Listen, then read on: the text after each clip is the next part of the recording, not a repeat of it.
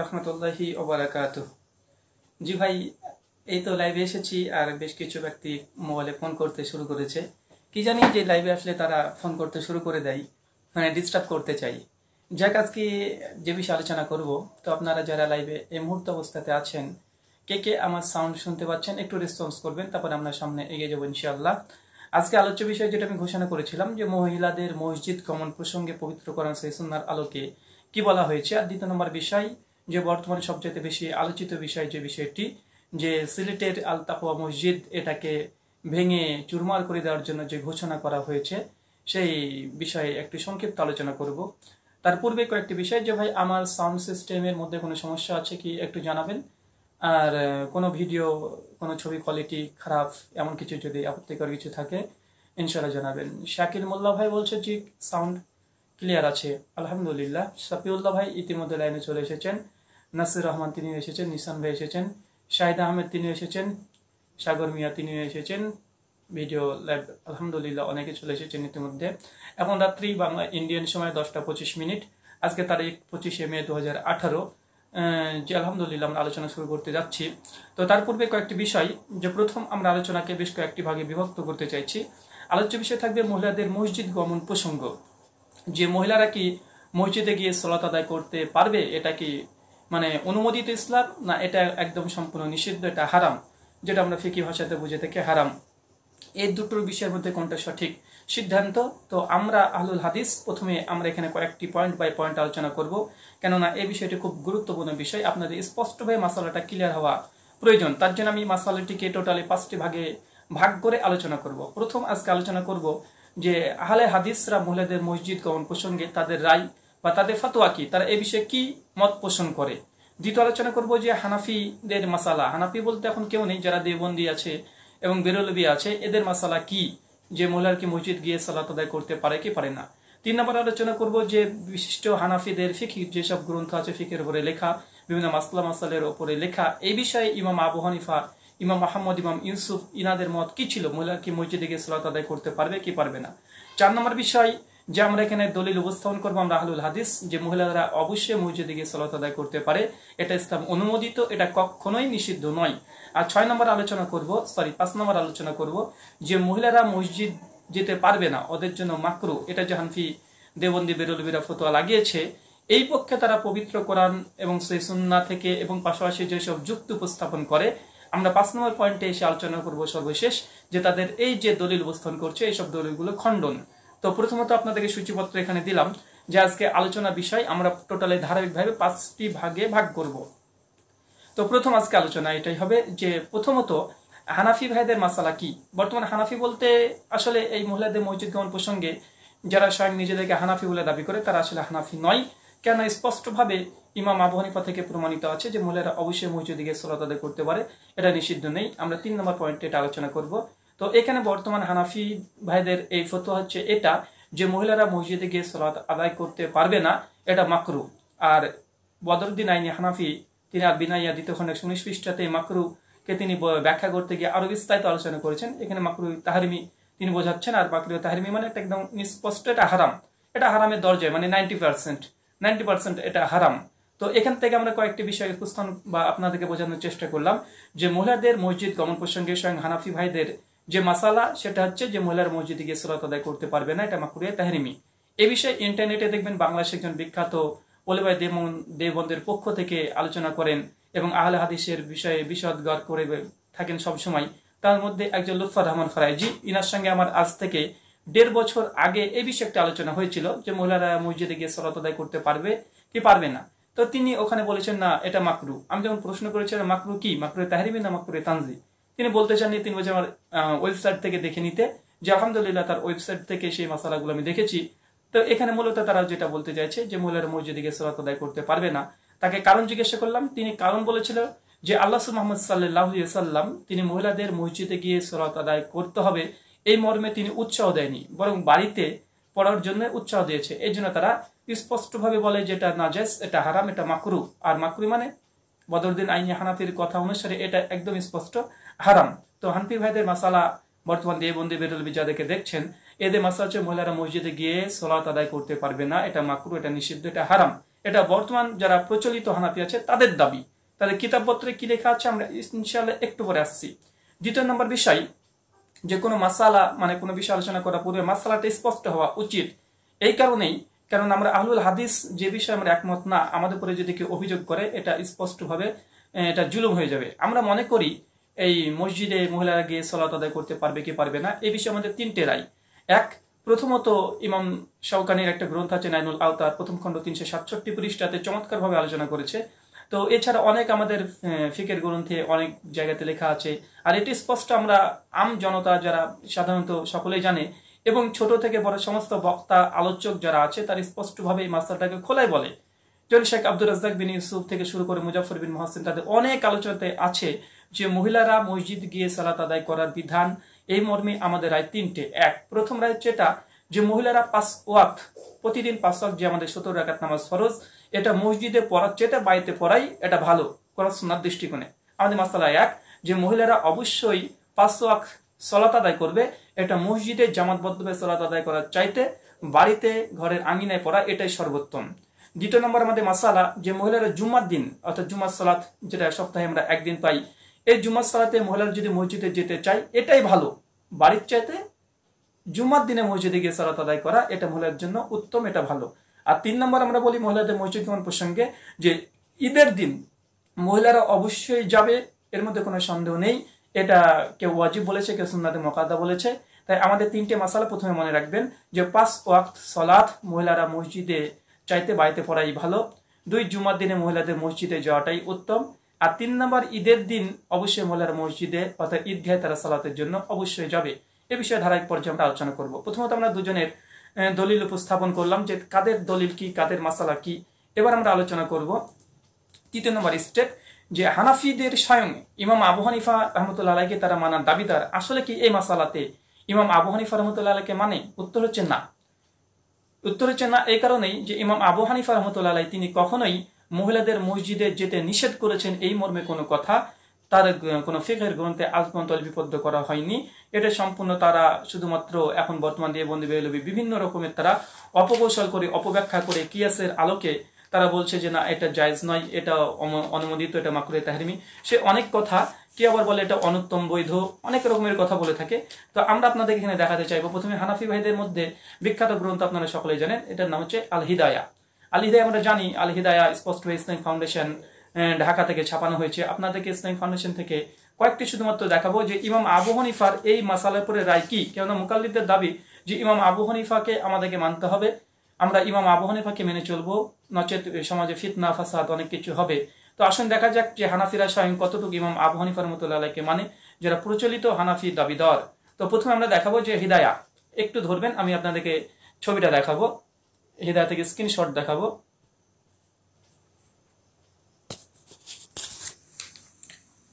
এ হচ্ছে হিদায়া, আপনারা সকলে দেখতে পাচ্ছেন, এটা হচ্ছে হিদায়া।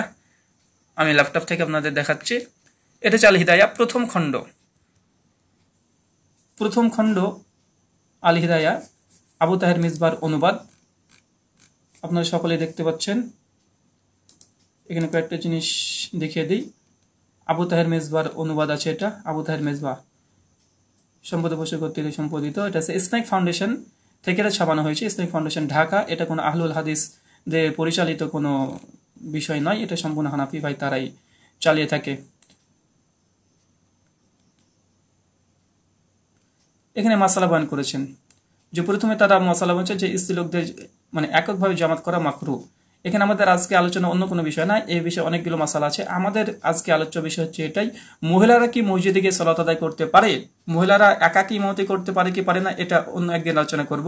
আমরা আজকে আলোচনা করছি দেখুন স্ত্রী লোকদের জামাত হাজির হওয়া মাকরু তারা প্রথম বর্ণনা করছে।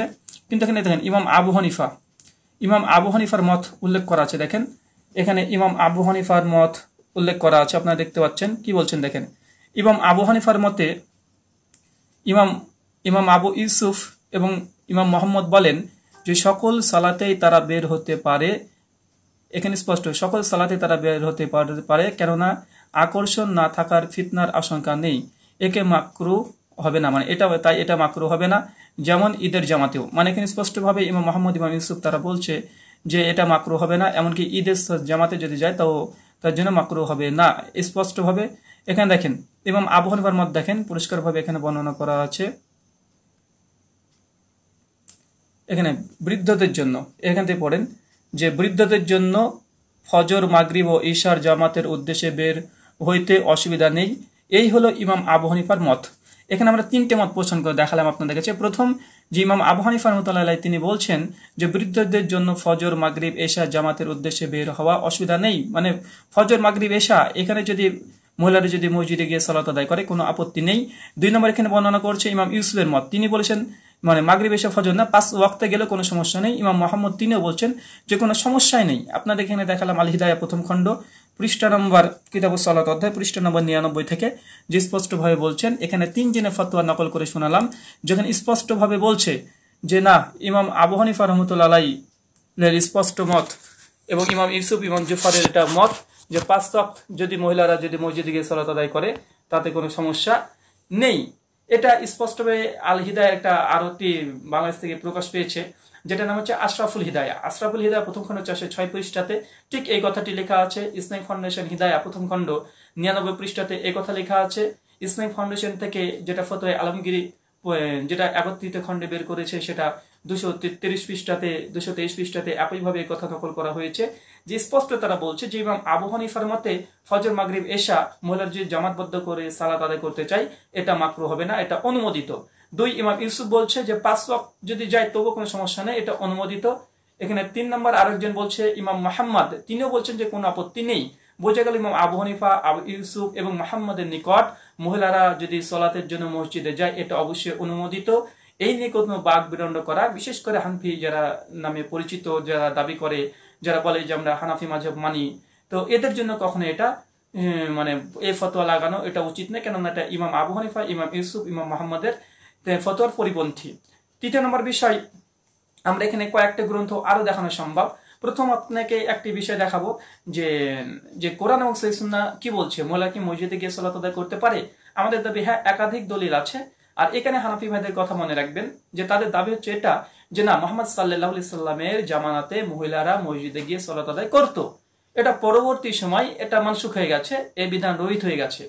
চিন্তা করুন, যখনই তাদের কাছে কোনো দলিল নেই, শুধু মানসুখের দাবিদার। রাফুল্লাহ দিন আগে ছিল, এটা মানসুখ হয়ে গেছে। আমিন আগে বলা হতো, পরে মানসুখ হয়ে গেছে। সূরা ফাতিহা আগে পড়া হতো, এখন মানসুখ হয়ে গেছে। 8 টাকা তারাবি আল্লাহ রাসূল জামানায় ছিল, পরবর্তী সময় 20 রাকাত করা হয়েছে। আল্লাহ রাসূল জামানাতে মানে 1 আযান হতো, পরবর্তী সময় 2 আযান হয়েছে। সমস্ত কিছু তার আগে শুধুমাত্র মানসুখের দাবিদার, ওটাকে রহিত করার চেষ্টা, ওটাকে অপব্যাখ্যা করার চেষ্টা। তার জন্য মনে রাখবেন যে হানফিরা স্পষ্ট হয়ে স্বীকার করছে এবং দেওবন্দি বেরলভী এরাও স্বীকার করে যে না আল্লাহ রাসূলের জামানাতে মহিলারা মসজিদে গিয়ে সালাত আদায় তারা করতো, এটা অনুমোদিত ছিল, কোনো সমস্যা নেই। তেমন আমাদের দলিল উপস্থাপন করার কোনো প্রয়োজন নেই যে মসজিদে মহিলারা গিয়ে সালাত আদায় করতে পারে কি পারে না, বরং তাদের ফিকহের গ্রন্থ থেকে আমরা আপনাদের সামনে উপস্থাপন করলাম যে অবশ্যই অনুমোদিত। এখানে কয়েকটি গ্রন্থ দেখাবো যেটার নাম মুসনাদে ইমামে আজম আবু হানিফা। এটা মুসনাদে ইমামে আজম আবু হানিফা, এটা ইসলামিক ফাউন্ডেশন ঢাকা থেকে ছাপিয়েছে। আর এটা স্বয়ং হানাফি ভাইদের দাবিদার যে না এটা ইমাম আবু হানিফা রাহমাতুল্লাহি আলাইহি তিনি এই গ্রন্থটিকে রচনা করেছেন, এটা তার গ্রন্থ নামে পরিচিত আছে। এই গ্রন্থের 146 নম্বর হাদিস খুলবেন। কত নম্বর? 146 নম্বর হাদিস। তাহলে স্পষ্টভাবে এখানে পেয়ে যাবেন যে মহিলারা মসজিদে গিয়ে সালাত আদায় করতে পারে কি পারে না। আপনার ইসলামিক ফাউন্ডেশন থেকে যেই মুসনাদে ইমামে আজম আবু হানিফা ছাপানো হয়েছে এ বিষয়ে আপনারা দেখতে পারেন। আপনাদের আমি শুধুমাত্র পড়ে শোনাবো। 146 এখানে হাদিস বর্ণনা করেছে। আমি বুখারী মুসলিম থেকে অনেক দলিল দিতে পারি। আমরা 3 নম্বর আলোচনা করছি যে মহিলারা মসজিদে গিয়ে সালাত আদায় করতে পারে। প্রথমত হানাফি ইমাম আবু হানিফা রাহমাতুল্লাহি, ইমাম আবু ইউসুফ ইমাম মুহাম্মদের ফতোয়া নকল করেছি। এখন আমরা চলে গেছি যে ইমাম আবু হানিফার নামে প্রচলিত একটি গ্রন্থ যেটার নাম মুসনাদে আবি হানিফা বা মুসনাদে ইমামে আজম আবি হানিফা নামে পরিচিত। এই গ্রন্থে 146 নম্বর হাদিস খুলবেন। এটা ইসলামিক ফাউন্ডেশনের কর্মীর অনুসারে এখানে একটি ইমাম আবু হানিফা হাদিস বর্ণনা করেছেন তার সূত্রে। এখানে হানাফি ভাইরা যায়েদ দুর্বল এটা কোনোভাবেই বলতে পারবে না, স্বয়ং ইমাম আবু হানিফা সূত্রে আছে। এটা অন্য কারো কাছে সহিহ হোক আর না হোক, স্বয়ং হানাফি ভাইদের কাছে এটা সহিহ মানতেই হবে। এখানে হাদিস বর্ণনা করছে হযরত উম্মে আতিয়া বর্ণনা করেন নবী করিম সাল্লাল্লাহু আলাইহি সাল্লামের পক্ষ থেকে মহিলাদের 2 ঈদের নামাজে অংশগ্রহণের জন্য অনুমতি প্রদান করা হয়েছে। ফলে দুটি বালিকা একটি কাপড়ে ওড়না আবৃত হয়ে বের হতো, এমনকি ঋতুবর্তী মহিলারা বের হতো এবং মানুষ থেকে দূরে গিয়ে পৃথক হয়ে বসতো। এই সমস্ত মহিলারা দোয়ার মধ্যে অংশগ্রহণ করত কিন্তু নামাজ পড়তো না। এটা সেই সহিহ বুখারীর হাদিস। ইমাম আবু হানিফা রাহমাতুল্লাহ তার মুসনাদে ইমাম আজম আবি হানিফাতে তিনি নকল করেছেন। এখানে স্পষ্টভাবে ব্যাখ্যাটাও আছে, এখানে ব্যাখ্যাটাও যে মুসনাদে আজমের যে ব্যাখ্যাটা করেছে ইসলামিক ফাউন্ডেশন থেকে, সেই ব্যাখ্যাটাও স্পষ্টভাবে মহিলারা মসজিদে গিয়ে সালাত আদায় করতে পারে এখানে নকল করেছে। এখান থেকে আমি এটা বোঝাতে চেষ্টা করছি যে ইমাম আবু হানিফা রাহমাতুল্লাহ তিনি সংকলন করেছেন, তিনার ফতোয়া আছে, তার মানে বোঝা গেল যে ইমাম আবু হানিফা তিনি জন্মগ্রহণ করে 80 হিজরিতে, মৃত্যু 150 হিজরিতে।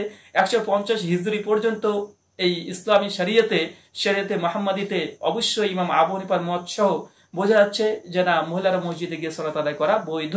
নচেত তিনি এখানে কেন নকল করলেন, কেন ফতোয়া দিলেন? 150 হিজরি পর্যন্ত 4 ইমাম থেকে ফতোয়া আছে স্পষ্টভাবে, ইমাম শাফি, ইমাম মালিক, ইমাম আহমেদ ইবনে হাম্বল, 4 জন থেকেই ফতোয়া স্পষ্ট আছে যে মহিলারা অবশ্যই মসজিদে গিয়ে সালাত আদায় করতে পারে, কোনো অসুবিধা নেই।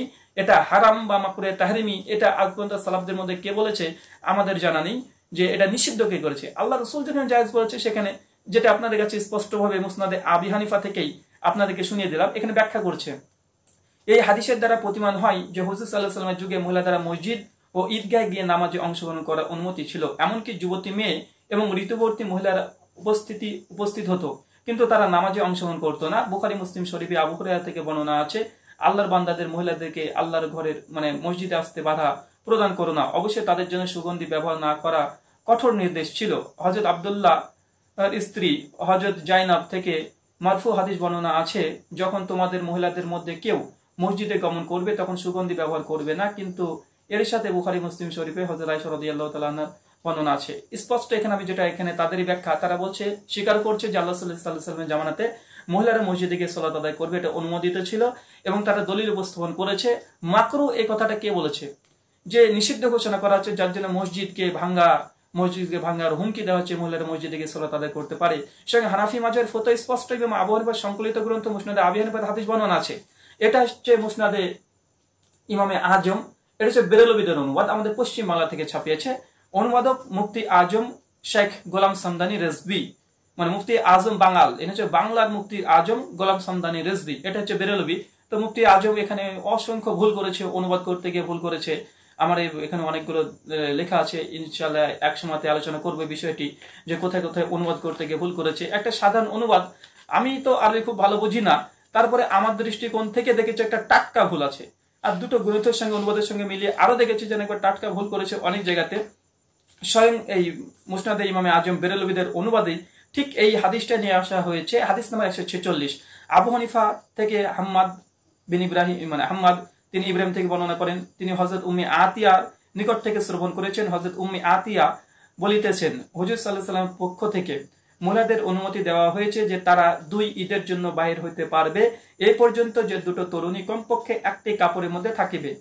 এমনকি মাসিক হলেও মহিলারা বাহির হইবে অথবা মানুষদের নিকট থেকে দূরে বসে থাকবে, দুয়ায় অংশগ্রহণ করবে, তবে তারা সালাত আদায় করবে না। 147 নম্বর হাদিসেও তিনি নকল করেছেন, স্পষ্টভাবে উম্মে আতিয়া বলেছেন মহিলাদের 2 ঈদুল ফিতর, ঈদুল আজহার জন্য বাইর হইবার অনুমতি দেওয়া হতো। উম্মে আতিয়া থেকে বর্ণনা আছে।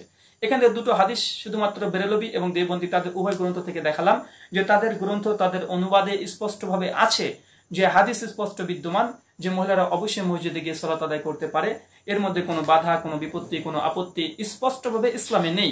এমনকি ইমাম আবু হানিফারও এই বিষয়ে কোনো দ্বিমত তিনি পোষণ করেননি। কিন্তু বর্তমান এখন হানাফি, যারা প্রচলিত হানাফি, তারা এটা বলছে যে না, অবশ্যই আপত্তি আছে। তো আপত্তি তাদের ভয়, ফিতনার আশঙ্কা। আমরা এই বিষয়ে আলোচনা করব। আমরা কয়েকটি হাদিস শুধুমাত্র আপনার কাছে দলিল উপস্থাপন করবো যে মহিলারা অবশ্যই মসজিদে গিয়ে সালাত আদায় করতে পারে। আমরা ইতিমধ্যে 3টে পয়েন্ট শেষ করেছি। প্রথম, যে আহলে হাদিসদের মাসালা মহিলাদের মসজিদ গমন প্রসঙ্গে আমরা 3টে রায় পোষণ করেছি, 3টে আমরা উপস্থাপন করেছি। 2 নম্বর আলোচনা করেছি যে মহিলারা মসজিদে যেতে পারে কি পারে না, এটা দেওবন্দি বেরেলভীদের ফতোয়া কি। 3 নম্বর আলোচনা হচ্ছে হানাফি, ইমাম আবু হানিফা, ইউসুফ, মুহাম্মদ, তাদের নিকটে মহিলাদের মসজিদে গিয়ে সালাত আদায় করলে কোনো আপত্তি নেই, এটা মাকরু বলাটি ভুল, এটা স্পষ্ট। আর 4 নম্বর আলোচনা আমরা শুরু করতে চলেছি কোরআন এবং সহিহ হাদিস থেকে স্পষ্টভাবে মহিলারা মসজিদে গিয়ে সালাত আদায় করতে পারে কি পারে না। এই মর্মে প্রথমে 2টো হাদিস যেটা মুসনাদে আবি হানিফা থেকে আপনাদেরকে শুনিয়েছি, আরো বেশ কিছু হাদিস আপনাদের স্পষ্টভাবে শোনাতে চাইছি যেখানে বলা হয়েছে যে মহিলারা অবশ্যই মসজিদে গিয়ে সালাত আদায় করতে পারে। প্রথম হাদিস যে ইবনে ওমর থেকে হাদিস বর্ণনা আছে, নবী করিম সাল্লাল্লাহু আলাইহি ওয়াসাল্লাম থেকে তিনি বর্ণনা করেছেন যে স্পষ্ট আল্লাহ বলছে তোমরা আল্লাহর মানে ঘরে মসজিদে কোনো আল্লাহর বান্দি বা কোনো বান্দাকে তোমরা যেতে বাধা দিও না। এই হাদিসটা সকলেই জানে, স্পষ্ট হিদায়াত দিয়েছে। আপনাকে দেখালাম যে আল্লাহ কোনো বান্দিকে আল্লাহর ঘরে যেতে বাধা দিও না। হাদিসটা একাধিক জায়গায় আছে, সেই বুখারী হাদিস নম্বর 900, সেই মুসলিম হাদিস নম্বর 442, সুনান আবু দাউদ হাদিস নম্বর 566, মুসনাদ আহমেদ হাদিস নম্বর 4655, সাহিহ ইবনে হিব্বান হাদিস নম্বর 2209, মুওয়াত্তা মালিক হাদিস নম্বর 674, মুসনাদে আবি আওয়ানা হাদিস নম্বর 1474, মুসনাদে শাফিঈ হাদিস নম্বর 1208। ইবনে হিব্বান একটা হাদিসের অধ্যায় কায়েম করেছেন, মানে বাব রচনা করেছেন যে মহিলাদের মসজিদে গিয়ে সালাত আদায় করা এটা বৈধতার উপরে। সাইদ ইবনে হিব্বান হাদিস নম্বর 2209 এর অধীনে। এছাড়া উম্মে সালমা থেকে হাদিস স্পষ্টভাবে বর্ণনা আছে যে মহিলারা মসজিদে গিয়ে অবশ্যই সালাত আদায় করতে পারে, তারা করেছে এরকম ইঙ্গিত পাওয়া যায়। সহিহ বুখারী হাদিস নম্বর 866, সাইদ ইবনে খুজাইমা হাদিস নম্বর 1718। এই ধরনের অনেকগুলো হাদিস আপনাদের সামনে উপস্থাপন করা যায়। আমি যে রিভার্স দিলাম, এখান থেকে কমপক্ষে 10টা হাদিস আপনারা পেয়ে যাবেন যেখানে মহিলার মসজিদে গিয়ে সালাত আদায় করতে পারে। আরো হাদিস আছে, আবি কাতাদা আনসারী থেকে হাদিস বর্ণনা আছে যে এই হাদিস থেকে স্পষ্ট বোঝা যায় যে আল্লাহ মুহাম্মদ সাল্লাল্লাহু আলাইহি ওয়াসাল্লাম তিনি মসজিদে তিনি সালাত যখন আদায় করতেন সেই সময় নারীরাও তার পেছনে সালাত আদায় করতো। হাদিসটা সহিহ বুখারী হাদিস নম্বর 868 এবং 707, সুনান আবু দাউদ হাদিস নম্বর 789, সুনান নাসাই হাদিস নম্বর 825, মুসনাদ আহমদ হাদিস নম্বর 22602, সুনান বাইহাকি হাদিস নম্বর 5280। অনেক জায়গাতে হাদিস আছে। এমনকি বাংলাদেশ থেকে একটি বই বের হয়েছে যেটার নাম নবীজির নামাজ, পৃষ্ঠা নম্বর 213। ইলিয়াস ফাইসাল সাহেব একটা নারী এবং পুরুষের সালাতে পার্থক্য করতে গিয়ে তিনি একটা আলোচনা করেছেন যে মহিলা এবং পুরুষের সালাতের মধ্যে পার্থক্য আছে। তিনি উদাহরণ পেশ করেছেন হাদিস দিয়ে যে যদি পুরুষের জামাতে যদি নারী এবং পুরুষ একত্রিত সালাত আদায় করে তো ইমাম সাহেব যদি কোনো ভুল করে তাহলে মুক্তারি সুবহানাল্লাহ বলে তারা জানিয়ে দেবে, অর্থাৎ সুবহানাল্লাহ বলে জ্বালিয়ে দিবে। আর মহিলারা যদি ভুল হতে চায় তাহলে হাতে এইভাবে বাড়ি মারবে। তো ভাই এই হাদিসই প্রমাণ করছে তাদের বই থেকে, তাদের দলিল থেকে যে পুরুষ হলে তার সুবহানাল্লাহ বলবে, নারী হলে হাতে বাড়ি মারবে। তো নারীদের জামাতের ইঙ্গিত তাদের গ্রন্থ থেকে স্পষ্ট ভাবে আছে, নাহলে এখানে নারী পুরুষের সালাতে পার্থক্য হলো কিভাবে? কারণ মহিলাদেরকে এইভাবে করতে হবে। তো যাই হোক, আমরা এখানে 4 নম্বর আলোচনা শেষ করলাম। খুবই সংক্ষিপ্ত আলোচনা করছি, লম্বা আলোচনা করবো না, আপনাদের অনেকের ধৈর্য হারিয়ে যাবে। এই জন্যই আমরা 5 নম্বর আলোচনা করতে চলেছি এবার, যে হানাফিদের যে ফতোয়া, হানাফিরা যে বলছে মহিলারা মসজিদে গিয়ে সালাত আদায় করতে পারবে না, এই মর্মে হাদিস তারা দলিল উপস্থাপন করছে। মুফতি লুৎফর রহমান ফারাজিকে যখন ফোন করেছিলেন তিনি বলেছিলেন আহলে হক মিডিয়া থেকে আমাদের নোটস মানে প্রকাশ হয়েছে, এখান থেকে আপনি দেখে নেবেন যে কি কি কারণে মহিলারা মসজিদে গিয়ে সালাত আদায় করা মাকরু। তো আমি সেখানে ঢুকলাম, ঢোকার পরে আমি সত্যি করে দেখলাম যে তারা কি কি দলিল উপস্থাপন করেছে, অনেক অনুসন্ধান করলাম। অবশেষে বেশ কিছু আমরা দলিল দেখি আহলে হক মিডিয়া উলামায়ে দেওবন্দের পক্ষ থেকে দেওয়া হয়েছে। তো দলিলগুলো শুনে খুব আশ্চর্য হলাম। এই জন্য আমি বলি যে যখন কারোর সঙ্গে কোনো মাসালা নিয়ে আলোচনা হচ্ছে, প্রথমে তাদের মাসালাকে ক্লিয়ার করতে বলে। তারা বলছে মহিলাদের মসজিদে গমন অর্থাৎ মসজিদে গিয়ে সালাত আদায় করা এটা মাকরুহে তাহরিমি, এটা মাকরুহে তাহরিমি বলছে, এটা না জায়েজ, এটা জায়েজ নয়, এটা হারাম, অনেকটা হারামের কাছাকাছি। হারাম মানে 100% আর মাকরুহে তাহরিমি মানে কমপক্ষে 90%, মানে 90% হারাম নিষিদ্ধ, এটা যাবে না। তো আমি দেখলাম যে দলিলগুলো কি কি দেয়, সত্যি অবাক হয়ে গেলাম যে কিছু কিছু দলিল দিয়েছে যেগুলো দাবির সঙ্গে একমত না। দাবি কি আর দলিল কি? তারা প্রথম দলিল দিয়েছে, আহলে হক মিডিয়া থেকে আমি দলিলগুলো নিলাম। তিনি এখানে প্রথম দলিল দিয়েছে একটি, এখানে হাদিসটা স্পষ্ট হয়ে পূর্ণ কোনো ইবারত কিছুই দেয়নি, এখানে শুধুমাত্র বাংলাতে দিয়েছে। তিনি বলছেন, হাদিসটা বলছে যে জুম্মার সালাত প্রসঙ্গে এবং আসর বিভিন্ন জামাত প্রসঙ্গে যে হাদিসটা আছে সহিহ বুখারী হাদিস নাম্বার 7224, তাদের রেফারেন্স অনুসারে মুসনাদ আহমেদ হাদিস নাম্বার 8796, এখান থেকে হাদিস নকল করেছে যে আল্লাহ মুহাম্মদ সাল্লাল্লাহু আলাইহি ওয়াসাল্লাম বলছেন যে তারা জামাতে কেন আসে না, ওইসব ব্যক্তিরা জামাতে কেন আসে না। আল্লাহ রাসূল বলছে আমার এমন মনে হয় যে বাড়িতে যদি কোনো মানে বাচ্চা ছেলে অথবা নারী এরা যদি না থাকতো তবে আমি অবশ্যই তাদের গিয়ে বাড়ি ঘরগুলো আগুন দিয়ে জ্বালিয়ে দিতাম। এই হাদিস থেকে তারা যুক্তি কিয়াস ইস্তেহাদ করেছে। যদি ইমাম আবু হানিফার দলিল জানতো তারপর তিনি ইস্তেহাদ করে নিষিদ্ধ নাকচ করেনি মহিলাদের জামাতকে মসজিদে গিয়ে, কিন্তু এই হাদিস বলছে যে আল্লাহ রাসূল তিনি বলছেন এইসব নারী শিশু এর জন্য না থাকতো তো এশার নামাজে ইমামতের দায়িত্ব অন্য একজনকে দিয়ে আমি তাদের বাড়িঘরকে আগুন দিয়ে জ্বালিয়ে দেওয়ার জন্য নির্দেশ দিতাম।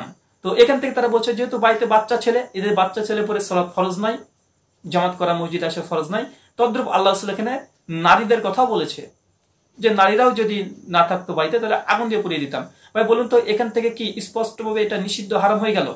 যদি তারা বলে হ্যাঁ নারীরা এবং শিশুদের কথা আছে, ভাই এখানে আমরা একটা প্রশ্ন করি, 7 বছরের নিচে যেসব শিশুরা আছে তারা যদি মসজিদে সালাত আদায় করতে যায় এটা কি তাদের জন্য মাকরু?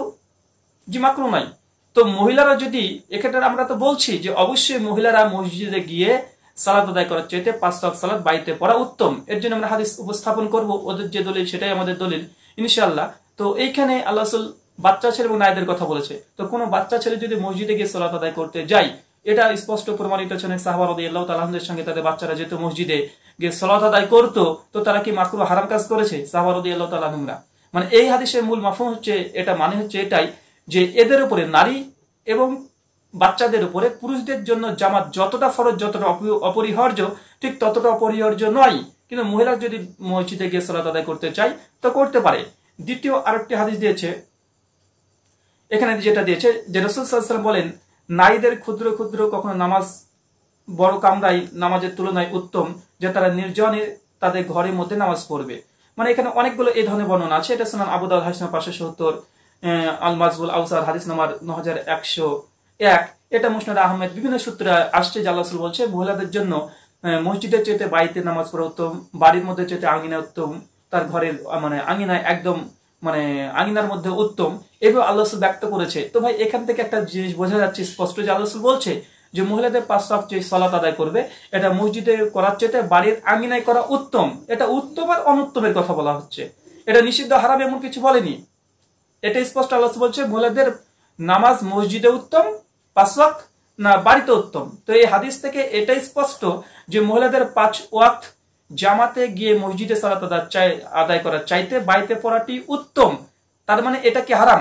যে আল্লাহ রাসূল মসজিদের চাইতে বাড়িতে মহিলাদেরকে প্রাধান্য দিয়েছে, এটা কি হারাম? আর এটা তো আমরা বলছি, এখানে তো তাদের সঙ্গে আমাদের কোনো দ্বিমত নেই। আর তারা যদি বলে না আল্লাহ রাসূল যেহেতু উত্তম বলেছে তা এটা নাজায়েজ হারাম, তো আমরা স্পষ্ট হয়ে এখানে বলতে পারি যে ভাই বিভিন্ন সূত্রে আল্লাহ রাসূল সাল্লাল্লাহু আলাইহি ওয়াসাল্লাম থেকে বর্ণনা আছে, যেমন সহিহ বুখারী হাদিস নম্বর 731, আল্লাহ রাসূল স্পষ্টভাবে বলছে পুরুষদের জন্য প্রত্যেক নফল সালাত মসজিদের চাইতে বাড়িতেই উত্তম।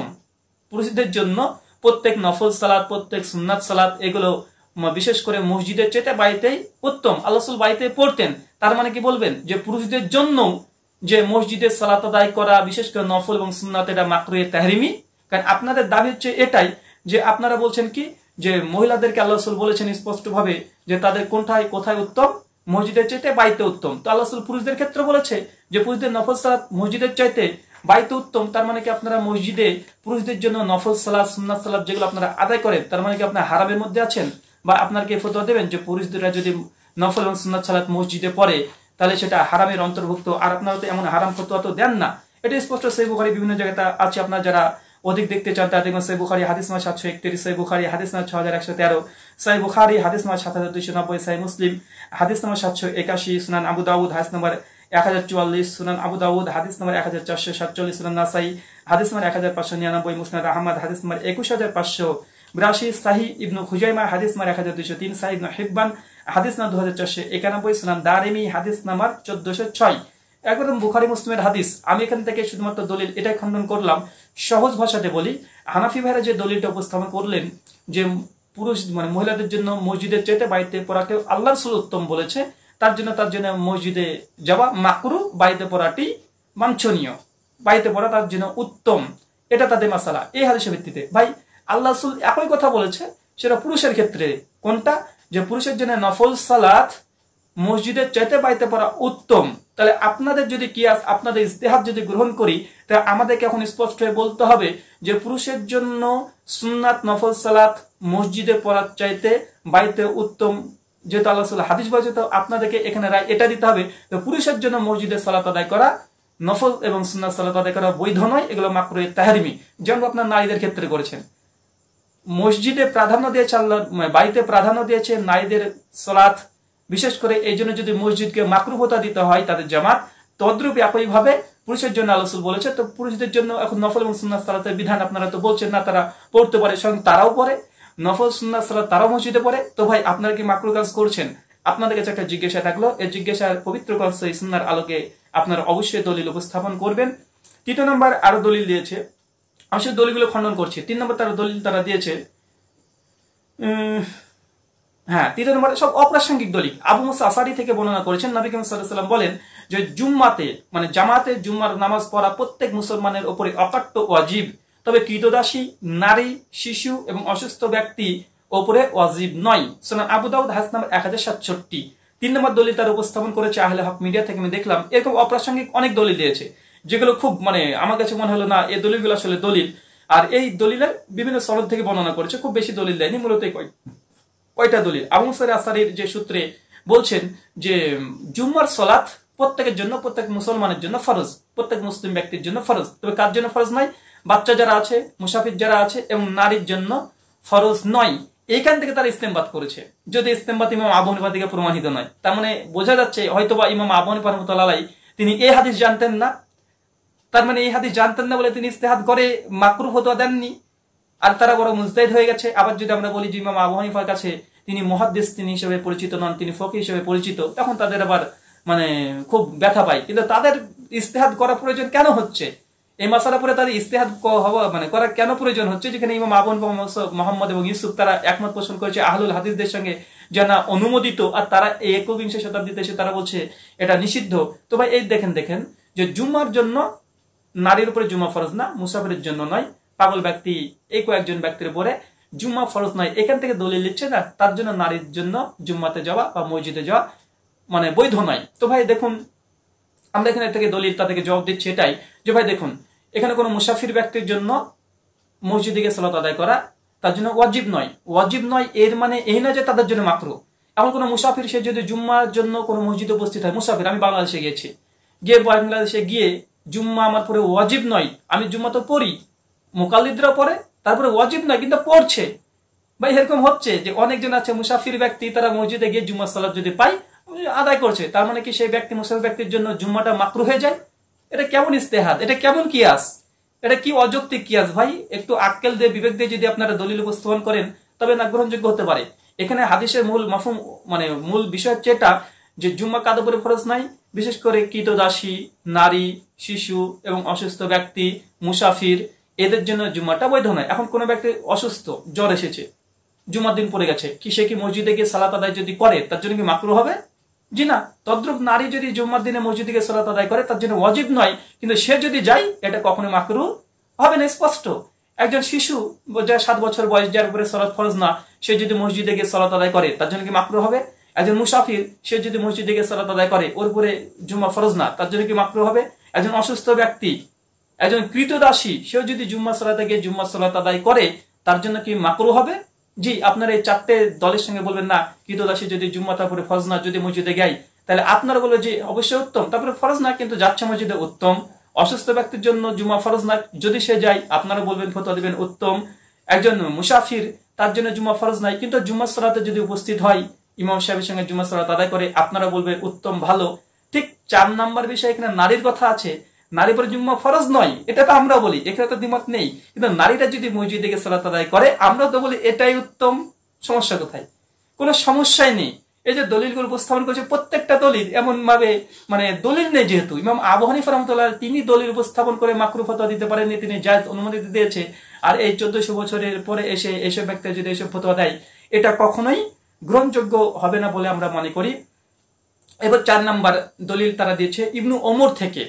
ইবনু ওমর থেকে তারা একটা দলিল দিয়েছে, যেখানে ইবনু ওমর তিনি তার স্ত্রী মেয়েদেরকে নিয়ে আসতেন না বলে তিনি একটি দলিল উপস্থাপন করেছে যে ইবনু ওমর স্বয়ং তিনি তার নিজের মহিলাদেরকে, বাড়ির মহিলাদেরকে মসজিদে গিয়ে সালাত আদায় করানোর জন্য নিয়ে যেতেন না। হাদিসটা দলিলটা দিয়েছে, দলিলটা ওখানে তারা যে রেফারেন্স দিয়েছে মুসনাদে মুসান্নাফ ইবনে আবি শাইবা থেকে তারা দলিল দিয়েছে, স্পষ্ট দলিলটা বলছে। আর এই দলিলটা সহিহ সূত্র না, এটা হাদিসটা একদম যায়িফ, স্বয়ং হানাফিদের নিকটে হাদিসটা যায়িফ। এখানে যেটা দিয়েছে যে মুসান্নাফ ইবনে আবি শাইবা থেকে তারা দলিল দিয়েছে, হাদিস নম্বর তারা দিয়েছে এখানে, হাদিস নম্বর মুসান্নাফ ইবনে আবি শাইবা হাদিস নম্বর 3461 থেকে তারা নকল করেছে। তো যাই হোক, হাদিসের সনদটা আছে। আমরা বলছি যে ইবনু ওমরের সূত্রে 2টো হাদিস আছে। প্রথম ইবনু ওমরের তিনি তার নিজের বাড়ির মহিলাদেরকে মসজিদে নিয়ে যেতেন না, তারা দলিল দিচ্ছে যে বলছে মহিলাদের জন্য মসজিদ জায়েজ নাই। হাদিসের সনদ যায়িফ কেন? এখানে হাদিস সনদ বলছে হাদাসানা ওয়াকি আন সুফিয়ান আন আব্দুল্লাহ বিন জাবের আন নাফে আন ইবনু ওমর। এখানে হাদিসটা যায়িফ এই জন্যই যেখানে সুফিয়ান আন সাউরি নামক একজন রাবি আছে যিনি আন দ্বারা হাদিস বর্ণনা করেছে, আর সমস্ত মুকাল্লিদ এবং মুহাদ্দিসদের ঐক্যমতে সুফিয়ান সাউরি একজন মুতাল্লিস রাবি, আর তার আনান হাদিস কখনো গ্রহণযোগ্য হবে না। স্বয়ং আমাদের নাসিরউদ্দিন চাঁদপুরি তার হানাফি কেল্লা প্রথম খণ্ড 140 পৃষ্ঠাতে এই কথা লিখেছেন যে মুদাল্লিস রাবির আনান দ্বারা হাদিস গ্রহণযোগ্য না। শাফাজ খান সাবদা তিনি ইজুল আদিল্লাহ প্রথম খণ্ড 154 পৃষ্ঠাতে এই কথা লিখেছে। আমদাতুল কারিতে আল্লামা বদরুদ্দিন আইনি হানাফি প্রথম খণ্ড 128 পৃষ্ঠাতে তিনি এই কথা নকল করেছেন। ইমাম শাফিয়া রিসালা প্রথম খণ্ড 322 পৃষ্ঠাতে তিনি এই কথা বলেছেন যে কোনো মুদাল্লিস রাবি যদি তাদলিস করে আর আনান দ্বারা হাদিস বর্ণনা করে সেই হাদিস গ্রহণযোগ্য নয় যতক্ষণ না সামা প্রমাণিত হচ্ছে, অর্থাৎ হাদ্দাসানা বা সামা দিয়ে অর্থাৎ সামিউতু দিয়ে যতক্ষণ না হাদিস বর্ণনা করছে ততক্ষণ পর্যন্ত এটা গ্রহণযোগ্য নয়। আর এখানে আরেকটি বিষয় যে হাদিসের মধ্যে প্রথম সমস্যা যে সুফিয়ান সাউরি এখানে তাদলিস আছে, তার জন্য হাদিসটা গ্রহণযোগ্য নয়। এটার সঙ্গে হানাফিদের এবং আহলুল হাদিস এদের ঐক্যমতে, মুহাদ্দিসদের ঐক্যমতে। তাই এই হাদিস যে ইবনে ওমর তার মহিলাদেরকে মসজিদে নিয়ে যেতে না, এই হাদিস সহিহ নয়। তাই দুর্বল হাদিস দিয়ে মাকরু ফতোয়া দেয়া এটা কখনো কোনো ইনসাফপূর্ণ ব্যক্তির রায় হতে পারে না, এটা উম্মত কখনোই গ্রহণ করবে না। দ্বিতীয় নম্বর, এই হাদিসের মধ্যে ইনকেতা আছে। ইনকেতা আছে এই জন্যই ইমাম বুখারী তিনি স্পষ্ট হয়ে বলেছেন তারিখে কাবির রাবি নাম্বার 138 যে হাদিসের যে বর্ণনা যে আন জাবের, এখান থেকে স্পষ্ট ইমাম বুখারী যেটা বলছেন যে নাফি থেকে বর্ণনা করছে আব্দুল্লাহ বিন জাবের, আর নাফি থেকে আব্দুল্লাহ বিন জাবেরের রিওয়ায়াত স্পষ্টভাবে তারিখে কাবির 138 নম্বর জীবনীতে ইমাম বুখারী বলেছে যে নাফি থেকে আব্দুল্লাহ বিন জাবেরের বর্ণনা এটা মুনকেত অর্থাৎ ইনকেতা আছে, এটা বিচ্ছিন্ন সনদ।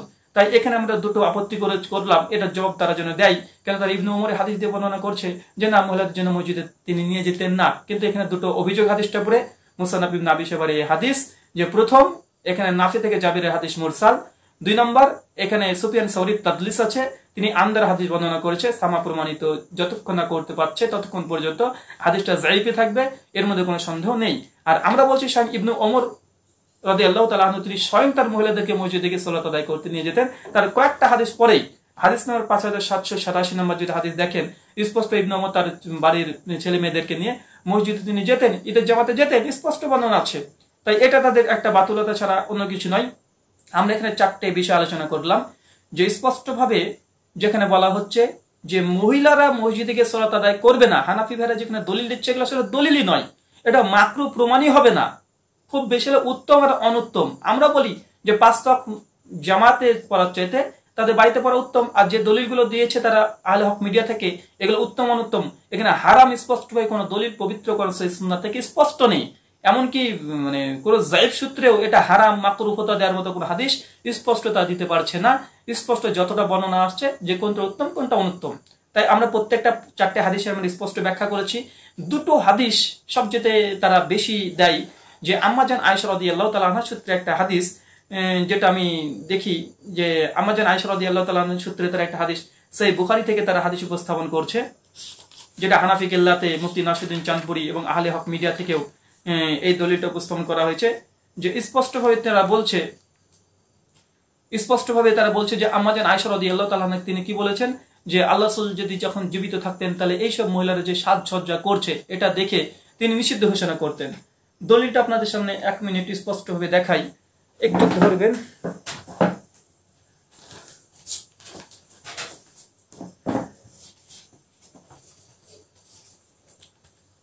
মহিলাদের মসজিদ গমন প্রসঙ্গে লিখতে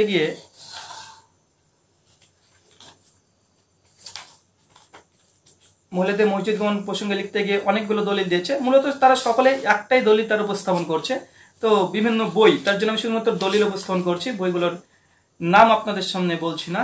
আপনারা শুধুমাত্র দলিলের জবাবগুলো পেলেই আপনারা সমস্ত দলিলগুলোকে খুঁজে আপনারা একাই আপনারা দলিলগুলো বুঝতে পারবেন যে তারা যেসব দলিল দেয় সেগুলো কতটা গ্রহণযোগ্য। দলিল দিয়েছে আম্মাজান আয়েশা রাদিয়াল্লাহু তাআলা আনহা সিদ্দিকা বলেন যে মহিলারা সাজগোজ পর্দাহীনতা এটা ব্র্যাকেটে লিখেছেন, যা শুরু করেছে আল্লাহ রাসূল সাল্লাল্লাহু আলাইহি সাল্লাম যদি তা দেখতেন তাহলে তা এদের অবশ্যই মসজিদে আসতে নিষেধ করে দিতেন, যেমন ভাবে বানি ইসরায়েলের মহিলাদেরকে নিষেধ করা হয়েছে। সহিহ বুখারী থেকে দলিল লেখক দিয়েছেন, তাছাড়া মুসনাদ ইবনে আবি শাইবা, তিরমিজি, আবু দাউদ বিভিন্ন গ্রন্থ হাদিসটা আছে। দেখুন হাদিসটা খুব গুরুত্বপূর্ণ একটি হাদিস যে আম্মাজান আয়েশা রাদিয়াল্লাহু তাআলা আনহা তিনি বলছেন যে মহিলারা যা শুরু করেছে এখন বর্তমান পরিস্থিতিতে যা শুরু করেছে, আম্মাজান আয়েশা রাদিয়াল্লাহু তাআলা আনহা তিনি যখন মৃত্যুবরণ করেন 55 হিজরিতে, সেই সময়তে 55 হিজরিতে তিনি যখন মৃত্যুবরণ করে তার আগে তিনি বলেছেন যে মহিলারা এখন যে ভাব বা তাদের যা পরিস্থিতি তারা যা শুরু করেছে, আম্মাজান আশঙ্কা করছিলেন কি যে আল্লাহ রাসূল সাল্লাল্লাহু আলাইহি ওয়াসাল্লাম যদি দেখতেন তাদের এরকম ব্যবহার তাহলে এদের অবশ্যই মসজিদে আসতে নিষেধ করে দিতেন। এখানে 3টে বিষয়। 4 নম্বর বিষয় যেমন ভাবে বানি ইসরায়েলে মহিলাদেরকে নিষেধ করে দেওয়া হয়েছিল। এই হাদিসটা তারা দলিলটা দিয়েছে। জি, এই দলিলটা অনেকটা আমার কাছে ভালো লেগেছে। না, এই দলিল দিয়ে যাই হোক কিছুটা হলেও শিথিলতা করা যেতে পারে, তবে মাকরুহ হারাম হতেও নাই। এখানে আমি এই দলিলটা কয়েকটা ভাবে আপনাদের কাছে জবাব দেব যে মহিলারা মসজিদে গিয়ে সালাত আদায় করতে পারবে কি পারবে না। আম্মাজান আয়েশা রাদিয়াল্লাহু তাআলা আনহার এই হাদিস দিয়ে কি নিষিদ্ধ ঘোষণা করা যায়? জি, যায় না। প্রথম কথা, এটা হানাফিবাদের ওসুলের পরিপন্থী। ওসুলের পরিপন্থী কেন? জাস্টিস তাকি উসমানী বিশেষ করে সুনান তিরমিজির দার্সে তিরমিজি 256 নম্বর হাদিসের ব্যাখ্যা করতে গিয়ে তিনি বলেছেন আবু হুরায়রার হাদিস প্রসঙ্গে, যে আবু হুরায়রার এই হাদিসটা ইকরা ফি নাফসিক, অর্থাৎ তুমি অন্তরে মনে মনে পড়ো সূরাতুল ফাতিহার মাসালাতে। তো ওখানে জবাব দিতে গিয়ে তিনি বলছেন এটা আবু হুরায়রার একটা ইজতিহাদ, এটা আবু হুরায়রার রায়, যেটা মারফু অর্থাৎ আল্লাহ রাসূলের হাদিসের পরিপন্থী। তা আল্লাহ রাসূলের কোন ফতোয়ার পরিপন্থী কোন সাহাবীর ফতোয়া গ্রহণযোগ্য নয়। এখানে আমরা দলিল এটাই যে হানাফিদের জন্য এটা দলিল দেওয়া প্রয়োজনই নেই, দলিল তারা দিতে পারে না। কেন? তাদের মানহাজ হচ্ছে এইটা, হাদিস গ্রহণ করা এবং বর্জন করার দিক থেকে তারা বলছে স্পষ্টভাবে আল্লাহ রাসূলের পরিপন্থী যদি কোনো সাহাবা রাদিয়াল্লাহু তাআলা আনহু যদি কোনো ফতোয়া দেয়, সে মারফু সূত্রে হাদিসের পরিপন্থী হয়ে যায়, সে হাদিসটা মারদুদ, গ্রহণ করা যাবে না। যেমন বিভিন্ন জায়গাতে তারা করেছে, বিভিন্ন জায়গাতে দারসে তিরমিজি 256 নম্বর হাদিসের ব্যাখ্যা দেখবেন, আল্লামা তাকি উসমানী তিনি এই কথা নকল করেছেন। আর এই কথাটি বিভিন্ন জায়গাতে ইমাম ইবনে হুমাম তিনিও এই কথা বলছেন ফাতুল কাদিরে 2য় খণ্ডের 68 পৃষ্ঠাতে। মিরকাতে আছে 1411 নম্বর হাদিসের ব্যাখ্যা করতে গিয়ে মোল্লা আলী কারি তিনি এই কথাই নকল করেছেন। যে এই ফতোয়া তাদের অনেক জায়গাতে আছে। জাফর আহমদ থালবি এলাউস সুনান 1ম খণ্ড 438 নম্বরে এই উসুলটা নকল করেছেন যে আল্লাহ রাসূলের হাদিসের পরিপন্থী যদি কোনো সাহাবা রাদিয়াল্লাহু তাআলা আনহুদের কোনো কথা চলে যায়, হানাফিরা বলছে সেটা হানফিদের নিকটে সেটা হুজ্জত নাই। তাই আল্লাহ রাসূল থেকে হানাফিরা যখন স্বীকারই করে নিয়েছে যে আল্লাহ রাসূল থেকে প্রমাণিত আছে মহিলাদের মসজিদে গমন, প্লাস মহিলাদেরকে নিয়ে আল্লাহ রাসূল সালাত আদায় করেছেন, প্লাস আদেশ করেছেন, সবই যখন প্রমাণিত, আম্মাজান আয়েশা রাদিয়াল্লাহু তাআলা আনহার এই ফতোয়াটি হানাফিদের উসুল অনুসারে এটা গ্রহণ করা জায়েজ নয়। এটা আমাদের দোষ দিবেন, এটা তাদের উসুল অনুসারে। 2 নম্বর আমরা বলবো যেখানে আম্মাজান আয়েশা রাদিয়াল্লাহু তাআলা আনহা তিনি কি নিষেধ করেছেন, হাদিসের কোনো অংশ পেয়েছেন? আমি হাদিসটা আবার বলছি, তাদের অনুবাদ। হযরত আয়েশা সিদ্দিকা বলেন, মহিলারা সাজগোজ ও পর্দাহীনতা যা শুরু করেছে, আল্লাহ রাসূল সাল্লাল্লাহু আলাইহি সাল্লাম যদি তা দেখতেন তাহলে এদেরকে অবশ্যই মসজিদে আসতে নিষেধ করে দিতেন। এটা আম্মাজান আয়েশা তিনি মনে করছেন যে আল্লাহ রাসূল যদি থাকতেন অবশ্যই নিষেধ করে দিতেন। এবং তিনি তারপরে কি বলছেন? নিষেধ করে দিতেন যেমন ভাবে বানি ইসরায়েলের মহিলাদেরকে নিষেধ করে দেওয়া হয়েছে। এই হাদিসের কোনো অংশে পেয়েছেন যে আম্মাজান নিষেধ করে দিলেন যে মহিলারা মসজিদে এসে সালাত আদায় করতে পারবে না? তিনি আশঙ্কা করছেন আল্লাহ রাসূল যদি থাকতেন তবে এদের যে ব্যবহার আল্লাহ রাসূল নিষেধ করে দিতেন। স্বয়ং আম্মাজান তিনি নিষেধ করতে পারেননি, তিনি মাকরুহ ফতোয়া দিতে পারেননি, তিনি শুধুমাত্র প্রেক্ষাপটের কথা বলেছে, তিনি মাকরুহ বলতে পারেননি।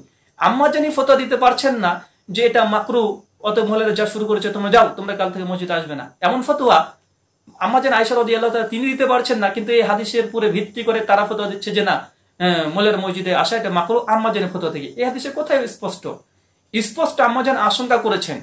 2 নম্বর এখানে কি তারা এখানে দলিল উপস্থাপন করছেন যে আম্মাজান এখানে আশঙ্কা করেছেন যে মানে কেন আসা যাবে না, তো এদের সাজসজ্জা, হানাফি দেবন্দী বেরেলবি এরা দাবি করছে যে বর্তমান প্রেক্ষাপটে আমরা মহিলাদের মসজিদে আসতে বাধা দিই এই কারণে যে এখন ফিতনার সময়, বারবার এই কথাটা বলছে ফিতনার সময় এখন অনুমোদিত নয়।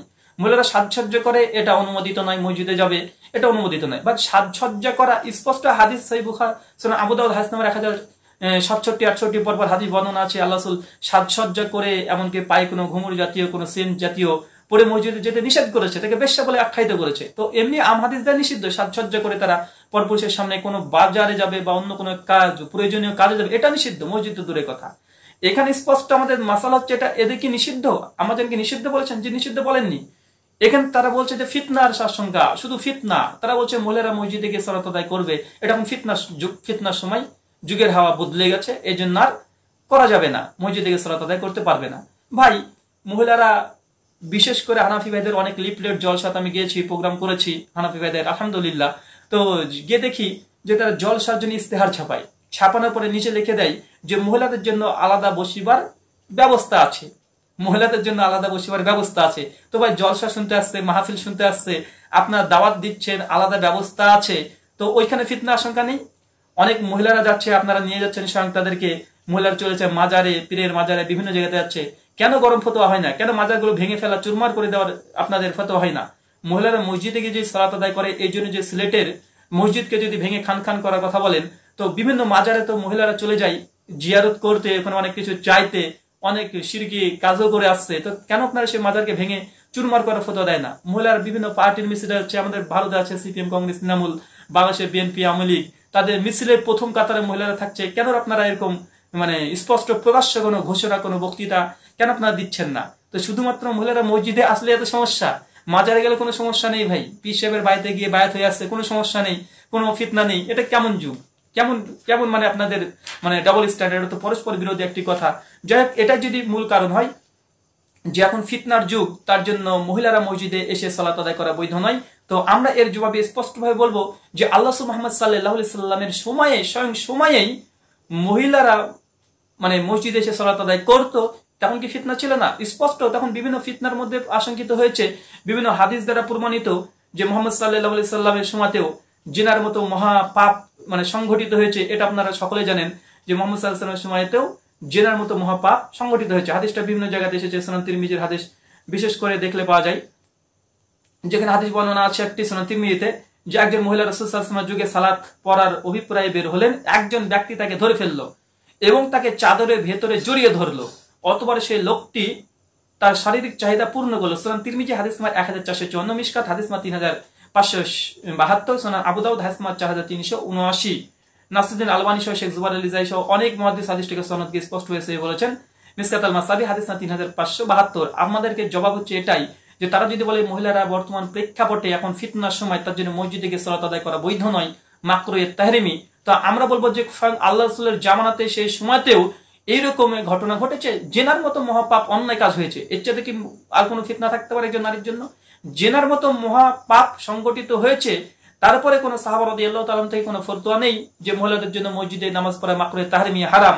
আল্লাহ রাসূলের জামানাতে হয়েছে বিভিন্ন জেনা, পাপ, ব্যভিচার হয়েছে, বিভিন্ন ঘটনা, সমস্ত হাদিস বলার সময় নেই, আপনারা শুধু দেখে নেবেন। সহিহ বুখারী হাদিস নাম্বার 6814, 6820, সহিহ মুসলিম হাদিস নাম্বার 1693, সহিহ মুসলিম হাদিস নাম্বার 1695, সুনান আবু দাউদ হাদিস নাম্বার 4430, সুনান তিরমিজি হাদিস নাম্বার 1429, সুনান নাসাই হাদিস নাম্বার 1956, মুসনাদ আহমদ হাদিস নাম্বার 19904, সুনান দারিমি হাদিস নাম্বার 2370, সুনান দারিকুতনি হাদিস নাম্বার 3129, 3160, সুনান বাইহাকি হাদিস নাম্বার 6829 এবং 11449। এখানে আমি শুধুমাত্র অনেকগুলো ঘটনা, আপনারা যদি এখানে হাদিসগুলো দেখেন, যে অনেক ঘটনা আছে যে স্বয়ং বিশ্বনবী মুহাম্মদ সাল্লাল্লাহু আলাইহি সাল্লামের সময়, জামানাতেই, স্বর্ণময় যুগেও জেনার মতো মহাপাপ সংঘটিত হয়েছে। তারপরে আল্লাহ রাসূল মুহাম্মদ সাল্লাল্লাহু আলাইহি সাল্লাম তিনি স্পষ্টভাবে মহিলাদেরকে নামাজ পড়তে আসতে মসজিদে নিষেধ ঘোষণা করলেন না, সাহাবা রাদিয়াল্লাহু তাআলা আনহুরা ঘোষণা করলেন না। আপনারা কিসের দলিলের ভিত্তিতে আপনারা বলছেন যে না অবশ্যই এটা নিষিদ্ধ বা হারাম ঘোষণা? কিসের ভিত্তিতে করছেন? কিসের ভিত্তিতে? আর কি ফিতনা থাকতে পারে? এর চেয়ে বড় ফিতনা থাকতে পারে? জি না। সে যুগে এত বড় ফিতনা হওয়ার পরে যদি সাহাবা রাদিয়াল্লাহু তাআলা আনহুম, আল্লাহ রাসূল মুহাম্মদ সাল্লাল্লাহু আলাইহি সাল্লাম তিনি যদি মহিলাদেরকে মসজিদে আসতে নিষেধ না ঘোষণা করেন, তো আপনারা কোন দলিলের ভিত্তিতে করছেন? তাই আপনাদের এই যুক্তি আর ঢোপে টিকবে না, এই বাহানা যে এখন ফিতনার যুগ। অবশ্যই আমরা বলি যে ফিতনা আশঙ্কা থাকলে মসজিদে গিয়ে তারা সালাত আদায় করবে। কিসের ফিতনা? আপনারা নিয়ে যাচ্ছেন সঙ্গে বিভিন্ন মাজারে, নিয়ে যাচ্ছেন ভোট দিতে, নিয়ে যাচ্ছেন বিভিন্ন জায়গাতে বাজার করতে, ঈদের মার্কেট করতে, সমস্ত কিছু নিয়ে যাচ্ছেন, তখন ফিতনার কোনো আশঙ্কা হচ্ছে না। কিন্তু কোনো মহিলা যদি সে পর্দার সহিত আলাদাভাবে মসজিদে যে সালাত আদায় করে, এটা কেন মাকরুহে তাহরিমি হবে? আমরা বলছি না যে মসজিদে 5 ওয়াক্ত সালাত গিয়ে বৈধ, বলছি না যে এটা উত্তম বা যেতেই হবে, ফরজ ওয়াজিব এমন কিছু নয়। আমরা বলছি অনুমোদিত। ইসলাম যেটা অনুমোদিত করেছে, আপনারা নিষিদ্ধ হারাম ফতোয়া দেন কিভাবে? আমার দাবি, গোটা আলোচনার মূল দাবি হচ্ছে এটা যে ইসলাম যখন বলছে, আল্লাহ রাসূল বলছেন, সাহাবা রাদিয়াল্লাহু তাআলা আনহুরা বলছেন যে মহিলাদের 5 ওয়াক্ত মসজিদে গিয়ে যে সালাত আদায় করে এটা বৈধ, এটা হারাম নিষিদ্ধ কিছু নয়, তো বাড়িতে পড়া উত্তম। কিন্তু আপনারা হারাম ফতোয়া দিচ্ছেন যে নাজায়েজ, মাকরুহে তাহরিমি। আমার এটার প্রতিবাদ। ইসলাম যেখানে জায়েজ বলছে, আপনারা নাজায়েজ ফতোয়া দিচ্ছেন কিসের ভিত্তিতে? এটা কি হানাফি না? আমি তো এখানে স্পষ্ট দেখালাম যে ইমাম আবু হানিফা বলছেন জায়েজ, তার বোঝাচ্ছে প্রচলিত যারা বলছে মহিলাদের মসজিদে গিয়ে সালাত আদায় বৈধ নয়, তো এটা তো স্বয়ং ইসলামের মধ্যে আছে কি নেই এটা তো পরে বিষয়। স্বয়ং তারা হানাফিয়াতের মধ্যে নেই, তারা হানাফিয়াতের মধ্যে নেই। এর জন্য আমি বক্তৃতাতে বলেছিলাম যে এরা যাদেরকে দেখছেন তারা দেবন্দি বেরেলবি, এরা কেউ হানাফি নয়। তার জ্বলন্ত প্রমাণ এটা, ইমাম আবু হানিফা আছে জায়েজ, এরা বলছে না জায়েজ, মাকরু, স্পষ্ট। আমরা হাদিসটা 3 নম্বর জবাব এটা দেব। আমরা প্রথম জবাব এটা যে আম্মা জান আয়েশা রাদিয়াল্লাহু তাআলা হাদিসে আম্মা জান নিষেধ করেনি। 2 নম্বর যে সাজসজ্জা এবং আশঙ্কা জিনা ব্যভিচার ফিতনার যুগ, তারও জবাব দিলাম যে স্বয়ং আল্লাহ রাসূলের জামানাতেও এরকম ফিতনা হয়েছে, তারপর আল্লাহ রাসূল নিষেধ করেনি, তো আপনারা কেন করছেন? এখানে হাদিসের আরো একটি অংশ আমাদের তিনি বলছেন যে রাসূল সাল্লাল্লাহু আলাইহি সাল্লাম যদি তা দেখতেন তাহলে এদেরকে অবশ্যই মসজিদে আসতে নিষেধ করে দিতেন। আমাদের বলছেন যদি আল্লাহ রাসূল এরকম অবস্থা দেখতেন তাহলে অবশ্যই মহিলাদেরকে নিষিদ্ধ করতেন। এখানে দুটো দলিল খণ্ডন, যে আল্লাহ রাসূল যদি জীবিত থাকতেন তাহলে অবশ্যই মহিলাদেরকে মসজিদে আসাটি নিষিদ্ধ করে দিতেন। তার মানে যারা বেরলবি তারা বলে আল্লাহ রাসূল ইলমে গায়েব, তার দলিল খণ্ডন আমাদের এই কথা থেকে, এবং তারাই দলিল উপস্থান করতে পারবে না। যদি তারা এই দলিল উপস্থান করে মহিলাদের মসজিদ গমন নিষিদ্ধ করে, তো আমরা বলবো যে ভাই আল্লাহ রাসূল যদি থাকতেন, জীবিত থাকতেন, তা নিষিদ্ধ করতেন। তার মানে কি আল্লাহ রাসূল, আপনাদের দাবি যে তিনি ইলমে গায়েব, তিনি ভবিষ্যৎ সমস্ত কিছু জানেন, তো তিনি কেন নিষেধ আগে থেকে করে গেলেন না? আমরা যেন এই কথাই বলছেন, তো কেন তারা আল্লাহ রাসূল যদি জানতেন, গায়েবের খবর জানতেন, তিনি আগে থেকে নিষিদ্ধ করে দিতেন যে না মহিলারা পরবর্তী সময়তে ফিতনার যুগ আসতে, সেই সময় মহিলারা মসজিদে গিয়ে সালাত আদায় করে, তার আগে নিষিদ্ধ করতেন। তা আল্লাহ রাসূল মুহাম্মদ সাল্লাল্লাহু আলাইহি ওয়াসাল্লাম তিনি তো নিষেধ করেননি। 2 নম্বর, এবার আমভাবে দলিল খণ্ডন দেওবন্দি বেরলবি এবং যারা নিষিদ্ধ করছেন, যে আম্মা জান আয়েশা রাদিয়াল্লাহু তাআলা তিনি বলছেন যে আল্লাহ রাসূল যদি থাকতেন, জীবিত থাকতেন, এই রূপ অবস্থা দেখতেন অবশ্যই নিষিদ্ধ করতেন। তো আমি বলবো আপনাকে ভাই দেওবন্দি বা বেরলবি আপনি যে হন না কেন, যে আল্লাহ রাসূল যে নিষিদ্ধ করতেন আম্মা জান আশঙ্কা করেছেন, এটা কিসের ভিত্তিতে? নিজের মন গড়া কোনো কথা বা ফতোয়া দিয়ে তিনি নিষেধ করতেন, না আল্লাহর পক্ষ থেকে ওহী আসতো তবে তিনি নিষেধ করতেন? যদি বলেন যে আল্লাহ রাসূল মন গড়া তিনি বলে দিতেন, নাউযুবিল্লাহ মিন জালিক, আল্লাহ রাসূল মন গড়া কোনো কথা বলতে পারে? জি না। সূরা নাজম 53 আয়াত নম্বর 3 এবং 4 আল্লাহ সুবহানাহু ওয়া তাআলা স্পষ্ট বলছে ওমা আনতিকা আনিল হাওয়া ইন হুয়া ইল্লা ওয়াহিয়ুহা। রাসূল মুহাম্মদ সাল্লাল্লাহু আলাইহি ওয়াসাল্লাম কোনো কথা নিজের তরফ থেকে বলেন না, যেটা ওহী করে সেটাই বলে। তার মানে বোঝা গেল যে আল্লাহ রাসূল যদি জীবিত থাকতেন এরকম ফিতনার যুগ আসতো, যেমনটা আম্মা জান আয়েশা রাদিয়াল্লাহু তাআলা আনহা আশঙ্কা করেছেন। আল্লাহ রাসূল যদি জীবিত থাকতেন তাহলে নিজের মন গড়া কোনো ফতোয়া, কোনো মতামত দিয়ে তিনি নিষিদ্ধ ঘোষণা করতে পারতেন না। কেন? কারণ রাসূল নিজের মুখ থেকে কোনো কথা তিনি বলেন না, যেটা ওহী করা হয় সেটাই। আর যদি বলেন না অবশ্যই, তাহলে আল্লাহ রাসূল যদি সেই সময়তে আম্মা জানের ওরকম আশঙ্কার সময়তে যদি আল্লাহ রাসূল জীবিত থাকতেন তাহলে আল্লাহর পক্ষ থেকে আবার ওহী অবতীর্ণ হয়ে মসজিদ গমন নিষিদ্ধ করা হতো। তাহলে আরেকটা প্রশ্ন দাঁড়ায় যে ভাই তার মানে কি আল্লাহ সুবহানাহু ওয়া তাআলা ইলমে গায়েব জানেন না, মানে আলিমুল গায়েব না? তিনি যদি জানতেন যে না আল্লাহ রাসূলের মৃত্যুর পর মহিলাদের ফিতনা বেড়ে যাবে এবং সাজসজ্জা বাড়বে, আক্রমণ হতে পারে, তাই আল্লাহ রাসূলকে আল্লাহ আগে থেকে জানিয়ে দিতে পারতো। তুমি নিষিদ্ধ ঘোষণা করে শরীয়তে মুহাম্মদীতে যে মহিলারা মসজিদে গিয়ে সালাত আদায় করবে না, যেমন হানাফিদের দাবি অনুসারে যে বনী ইসরাঈলদেরকে নিষেধ ঘোষণা করা হয়েছে। এখানে দুটো রাস্তা বন্ধ। যদি বলে যে না আল্লাহ রাসূল যে জীবিত থাকতো তাহলে নিষেধ ঘোষণা করে দিত, আম্মা জান যেমনটি বলেছে, তাহলে আমাদের দুটো প্রশ্ন, যে তাহলে আল্লাহ রাসূল কি বেরলবিরা বলে ইলমে গায়েব, তাহলে এখান থেকে প্রমাণিত যে আল্লাহ রাসূল ইলমে গায়েব ছিল না। 2 নম্বর, যদি বলেন যে না আল্লাহ রাসূল মুহাম্মদ সাল্লাল্লাহু আলাইহি ওয়াসাল্লাম তিনি ইচ্ছা স্বাধীন তিনি ফতোয়া দিয়ে তিনি রদ করে দিতেন, এটা সম্ভবই নয়, পবিত্র কোরআনের খিলাফ হয়ে যাবে। আল্লাহ রাসূল নিজের মুখ থেকে কোনো কথা বলে না। 3 নম্বর, এখানে স্পষ্টভাবে যে স্বয়ং যদি বলেন না আল্লাহ রাসূল জীবিত থাকলে ওহী আসতো, আবার এসে মানে নিষেধ ঘোষণা করা হতো মসজিদ গমন, তাহলে আল্লাহ সুবহানাহু ওয়া তাআলা স্বয়ং ইলমে গায়েব অর্থাৎ আলিমুল গায়েব কি? এখানে আপনারা প্রশ্ন তুলছেন, কোনো রাস্তাই খোলা নেই, কোনো রাস্তায় স্পষ্ট হয়ে খোলা নেই। তাই আমরা এখানে স্পষ্টভাবে বলবো যে না ভাই অবশ্যই আম্মা জান শুধু আশঙ্কা করেছিলেন, তিনি নিষিদ্ধ ঘোষণা করেননি। আর আম্মা জানের শেষ বাক্যটা এতই চমৎকার, যেভাবে বনী ইসরাঈলের মহিলাদেরকে নিষেধ করে দেওয়া হয়েছিল ঠিক এইভাবে আল্লাহ রাসূল করতেন, এটা আশঙ্কা। আম্মা জান বলেনি যে সেই জন্য আমিও নিষেধ করে দিলাম। আম্মা জান শুধু আশঙ্কা করে বলেছেন যে মহিলাদের যে অবস্থা দেখছে যদি আল্লাহ রাসূল জীবিত থাকতেন তাহলে নিষিদ্ধ করতেন। তারপরে তিনি বলেছেন যেমন ভাবে বনী ইসরাঈলদের এই নিষিদ্ধ ঘোষণা করা হয়েছিল। তো এখানে একটা দলিল সূরা ইমরান খুলবেন আয়াত নম্বর 43, সূরা নম্বর 3 আয়াত নম্বর 43, বিভিন্ন তাফসীর দেখবেন স্বয়ং আল্লাহ সুবহানাহু ওয়া তাআলা একটা আয়াত অবতীর্ণ করেছেন। আর আপনারা সকলে জানেন বনী ইসরাঈলের সর্বশেষ নবীর নাম হযরত ঈসা আলাইহিস সালাতু ওয়াস সালাম, তার মায়ের নাম মারিয়ম। স্বয়ং আল্লাহ সুবহানাহু ওয়া তাআলা ইমরান আয়াত নম্বর 43 এ মারিয়মকে উল্লেখ করে বলেছে যে মারিয়মকে নির্দেশ যে হে মারিয়ম তুমি রুকু যারা করে তাদের সঙ্গে রুকু করো, যারা সিজদা করে তাদের সঙ্গে সিজদায় অবনত হও। আর এই আয়াত থেকে জামাত প্রমাণিত। আর বিভিন্ন তাফসীরকারগণ এই কথাই বলেছেন যে স্বয়ং বিবি মারিয়াম তিনি কি? তিনি জামাতবদ্ধভাবে সালাত আদায় করতেন। তো বনী ইসরাঈলের সর্বশেষ নবী ঈসা, তার মানে বোঝা গেল বনী ইসরাঈলের সর্বশেষ নবী ঈসার মা অর্থাৎ মারিয়াম তিনিও জামাতবদ্ধভাবে সালাত আদায় করেছেন। তো নিষিদ্ধ ঘোষণা আবার কিভাবে হতে পারে? প্রথম কথা এখানে যে স্বয়ং মারিয়াম তিনি জামাতবদ্ধভাবে সালাত আদায় করেছেন, সূরা ইমরান আয়াত নম্বর 43। 4 নম্বর এখানে বলবো আমরা, এটা শুধু আকলি জবাব। 5 নম্বর আমরা এখানে বলতে চাই এখানে যে ভাই বনী ইসরাঈলদের নিষিদ্ধ ঘোষণা করা হয়েছিল মহিলার জন্য মসজিদে গিয়ে সালাত আদায় না করে, কিন্তু শরীয়তে মুহাম্মাদিতে এটা আবারও অনুমোদিত হয়েছে। কেন? আল্লাহ রাসূল স্বয়ং অনুমোদন দিয়েছে, যেটা আপনারা স্বীকার করেন। বনী ইসরাঈলদের মানসুখ হয়ে গেছে, এখন শরীয়তে মুহাম্মাদিতে আপনারা কিভাবে ফিট করছেন? এখন যদি বলেন না যে এটা তো মানে ইহুদি খ্রিস্টানদের সাদৃশ্যপূর্ণ হয়ে যাবে যদি মহিলাদেরকে মসজিদ গমনে নিষিদ্ধ করা হয়। কেন? স্পষ্ট বনী ইসরাঈলের মহিলাদেরকে মসজিদে আসা নিষেধ ছিল, স্পষ্ট নিষেধ ছিল। এখন যদি বলেন না শরীয়তে মুহাম্মাদিতে আল্লাহ রাসূল স্বয়ং তিনি অনুমতি দিয়েছেন, যেটা আপনারাও বিভিন্ন কিতাবপত্র বই লিখেছেন, স্বীকার করেন যে আল্লাহ রাসূলের জামানাতে পড়া হতো। এখন যদি বলেন না এখন আল্লাহ রাসূলের যুগ চলে গেছে, সাহাবীদের যুগ চলে গেছে, আমরা ফতোয়া দিলাম যে এটা জায়েজ নয়, তো এই ফতোয়াটা ইহুদিদের মতো হয়ে গেল, খ্রিস্টানদের মতো। কারণ তাদের শরীয়তে ছিল না, শরীয়তে মুহাম্মাদি শরীয়তে ছিল। ইমাম আবু হানিফার ফতোয়া দেওয়া আছে, কিন্তু আপনার যদি এখন হারাম নিষিদ্ধ মাকরুহ ফতোয়া দেন, এটা ইহুদি এবং খ্রিস্টানদের সাদৃশ্যপূর্ণ হয়ে যাবে। তাই এই ফতোয়া তো স্পষ্ট ইহুদিদের দিকে যাচ্ছে, এটা মুসলিম শরীয়তে মুহাম্মাদের দিকে নেই। তাই এরকম ফতোয়া কোনো মুসলিম কখনো দিতে পারে না যে মহিলারা মসজিদে গিয়ে সালাত আদায় করা বৈধ না, এটা মাকরুহ হারাম। এই ফতোয়া দিলে স্বয়ং চলে যাবে কাদের দিকে? একদম ইহুদি এবং খ্রিস্টানের দিকে।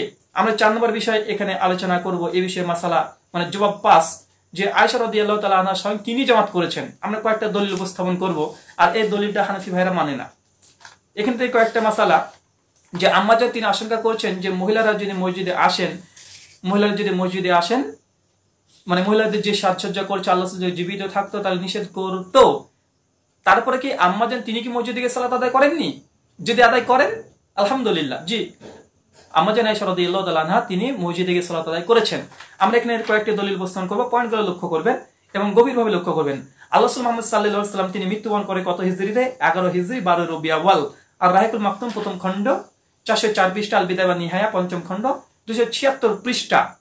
এখানে একটা মনে রাখতে হবে যে 55 হিজরিতে আয়েশা রাদিয়াল্লাহু তাআলা আনহা একজন সাহাবা সাদ বিন আবি ওয়াকাস যখন মৃত্যুবরণ করে, এমতো অবস্থাতে আম্মাজান আয়েশা রাদিয়াল্লাহু তাআলা আনহা তিনি সাদ বিন আবি ওয়াকাসের মৃতদেহটি মসজিদে আনার জন্য আদেশ করেছিলেন। মসজিদে আনার জন্য আদেশ করেছিলেন কেন? তার সাদ বিন আবি ওয়াকাসের জানাজা সালাত আদায় করে। কোথায়? মসজিদে। দেখেন আম্মাজান আয়েশা রাদিয়াল্লাহু, এখানে সাদ বিন আবি ওয়াকাস কত হিজরিতে মৃত্যুবরণ করেন? স্পষ্টভাবে 55 হিজরিতে সাদ বিন আবি ওয়াকাস তিনি মৃত্যুবরণ করে কত হিজরিতে? 55 হিজরিতে। আর আম্মাজান আয়েশা রাদিয়াল্লাহু তাআলা আনহা তিনি মৃত্যুবরণ করেছে 57 হিজরিতে। আর তাকরিবুত তাহজিব রাবি নাম্বার 8633। আম্মাজান মৃত্যুবরণ করে কত হিজরিতে? 57 হিজরিতে। আর তাকরিবুত তাহজিব রাবি নাম্বার 8633। ভিডিওর প্রথমে বলেছিল 55 হিজরিতে, ওটা ভুল ছিল। আয়েশা রাদিয়াল্লাহু তাআলা তিনি মৃত্যুবরণ করে 57 হিজরিতে, আর সাদ বিন আবি ওয়াকাস তিনি মৃত্যুবরণ করে 55 হিজরিতে। তাকরিবুত তাহজিব রাবি নাম্বার 2259। এখান থেকে দলিল হচ্ছে এটা যে আল্লাহ রাসূল মৃত্যুবরণ করছে 11 হিজরিতে, সাদ বিন আবি ওয়াকাস তিনি মৃত্যুবরণ করেন 55 হিজরিতে। আর আম্মাজান রাদিয়াল্লাহু তাআলা আনহা তার মানে 55 হিজরিতে যখন সাদ বিন আবি ওয়াকাস সাহাবী রাদিয়াল্লাহু তাআলা তিনি মৃত্যুবরণ করে, তখন আদেশ করেছেন যে সাদ বিন আবি ওয়াকাসের মৃতদেহটি যেন মসজিদে আনা হয়। কেন? আম্মাজান তিনি সালাত আদায় করবেন, তার জানাজার সালাত আদায় করবেন। এটা মুসলিম, সহিহ মুসলিমে হাদিসটা আছে, 973 নম্বর হাদিস, মুওয়াত্তা মালিক হাদিস নাম্বার 1078, এবং সুনান আবু দাউদে হাদিস নাম্বার 3189 দেখে নেবেন। স্পষ্টভাবে কেন? এখানে হানফি ভাইদের ফতোয়া আছে, আল হিদায়া প্রথম খণ্ড 91 পৃষ্ঠা। স্পষ্টভাবে তারা বলছে যে জানাজার সালাত পুরুষ হোক আর নারী হোক মসজিদ আদায় করা বৈধ নয়। এখানে দুটো জিনিস একটু আলোচনা মনে করছেন একটু ঘোলা হয়ে গেল, একটু ক্লিয়ার করে দিই। আমাদের দাবি যে আম্মাজানের ওই হাদিস থেকে তারা বলছে যে মহিলাদের মসজিদে গমন করা একটা মাকরুহ। আমরা তার জবাব দিয়েছি পরপর 5টা। 6 নম্বর যে আম্মাজান আয়েশা রাদিয়াল্লাহু তাআলা আনহা স্বয়ং মসজিদে তিনি জানাজার সালাত আদায় করেছে। এখানে দুটো খণ্ডন। এক, জানাজার সালাত মসজিদে আদায় করা বৈধ, হানাফিরা বলেছে অবৈধ। তার মানে আম্মাজান আয়েশা রাদিয়াল্লাহু তাআলা আনহা তিনি কি অবৈধ কাজ করেছেন? স্বয়ং আম্মাজান তিনি আদায় করেছেন। সুনান আবু দাউদে 3189 আম্মাজান আয়েশা রাদিয়াল্লাহু তাআলা তিনি আল্লাহর কসম করে, ওয়াল্লাহি আল্লাহর কসম করে তিনি বলেছেন যে আল্লাহ মুহাম্মদ সাল্লাল্লাহু আলাইহি সাল্লাম তিনি জানাজার সালাত মসজিদে পড়েছেন। স্পষ্ট এই দলিলের ভিত্তিতে আম্মাজান বলেছে সাদ বিন আবি ওয়াকাসের মৃতদেহটি যেন আমার সামনে নিয়ে আসা হয়, মসজিদে একদম তিনি সালাত আদায় করবেন। তার মানে বোঝা গেল 55 হিজরিতে আম্মাজান আয়েশা রাদিয়াল্লাহু তাআলা আনহা তিনি মসজিদে জানাজার সালাত আদায় করেছেন। তো মসজিদ গমন নিষিদ্ধ কিভাবে হয়? তিনি 5 ওয়াক্ত নামাজ তো মানে বোঝা যাচ্ছে, তার মানে কি প্রতিমান এখান থেকে হয়েছে তিনি জানাজার সালাতটাও মসজিদে পড়েছেন। তো 5 ওয়াক্ত আর কোনো অবকাশ আছে?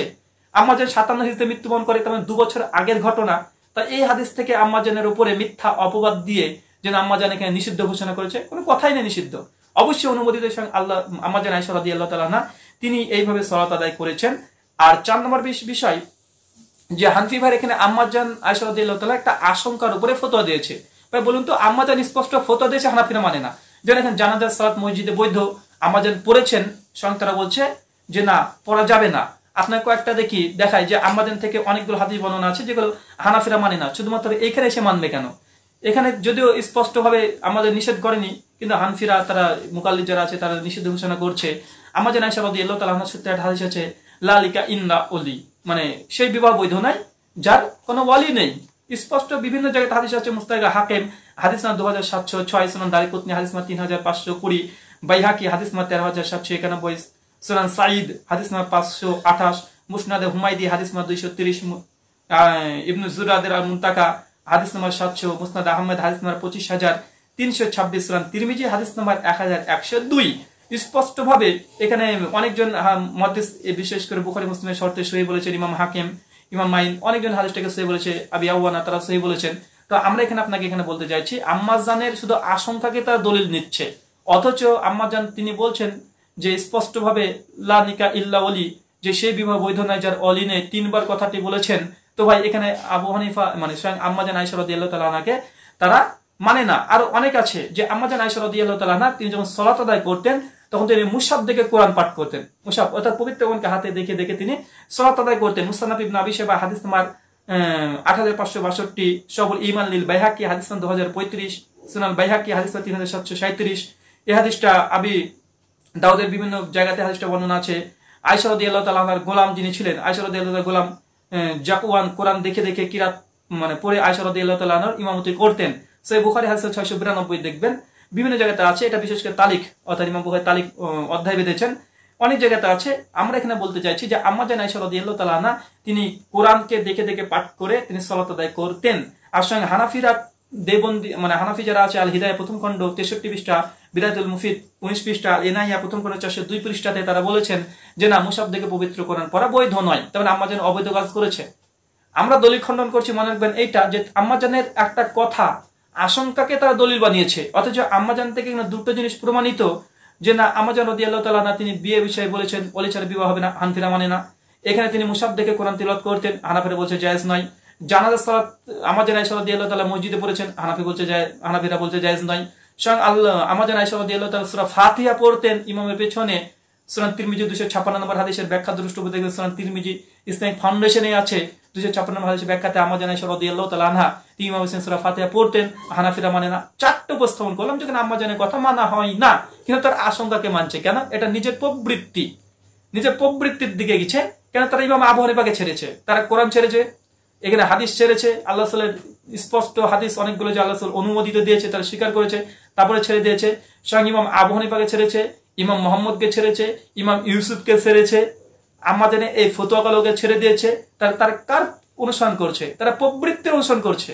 এরা না এখানে এই মাসলাতে ইসলামের মধ্যে আছে দেখে মনে হচ্ছে না হানাফিয়াদের মধ্যে আছে, হানাফির মধ্যেও নেই। ইমাম আবু হানিফা মোহাম্মদ জুফারের ইসলামের ফতোয়া তারা মানছে না।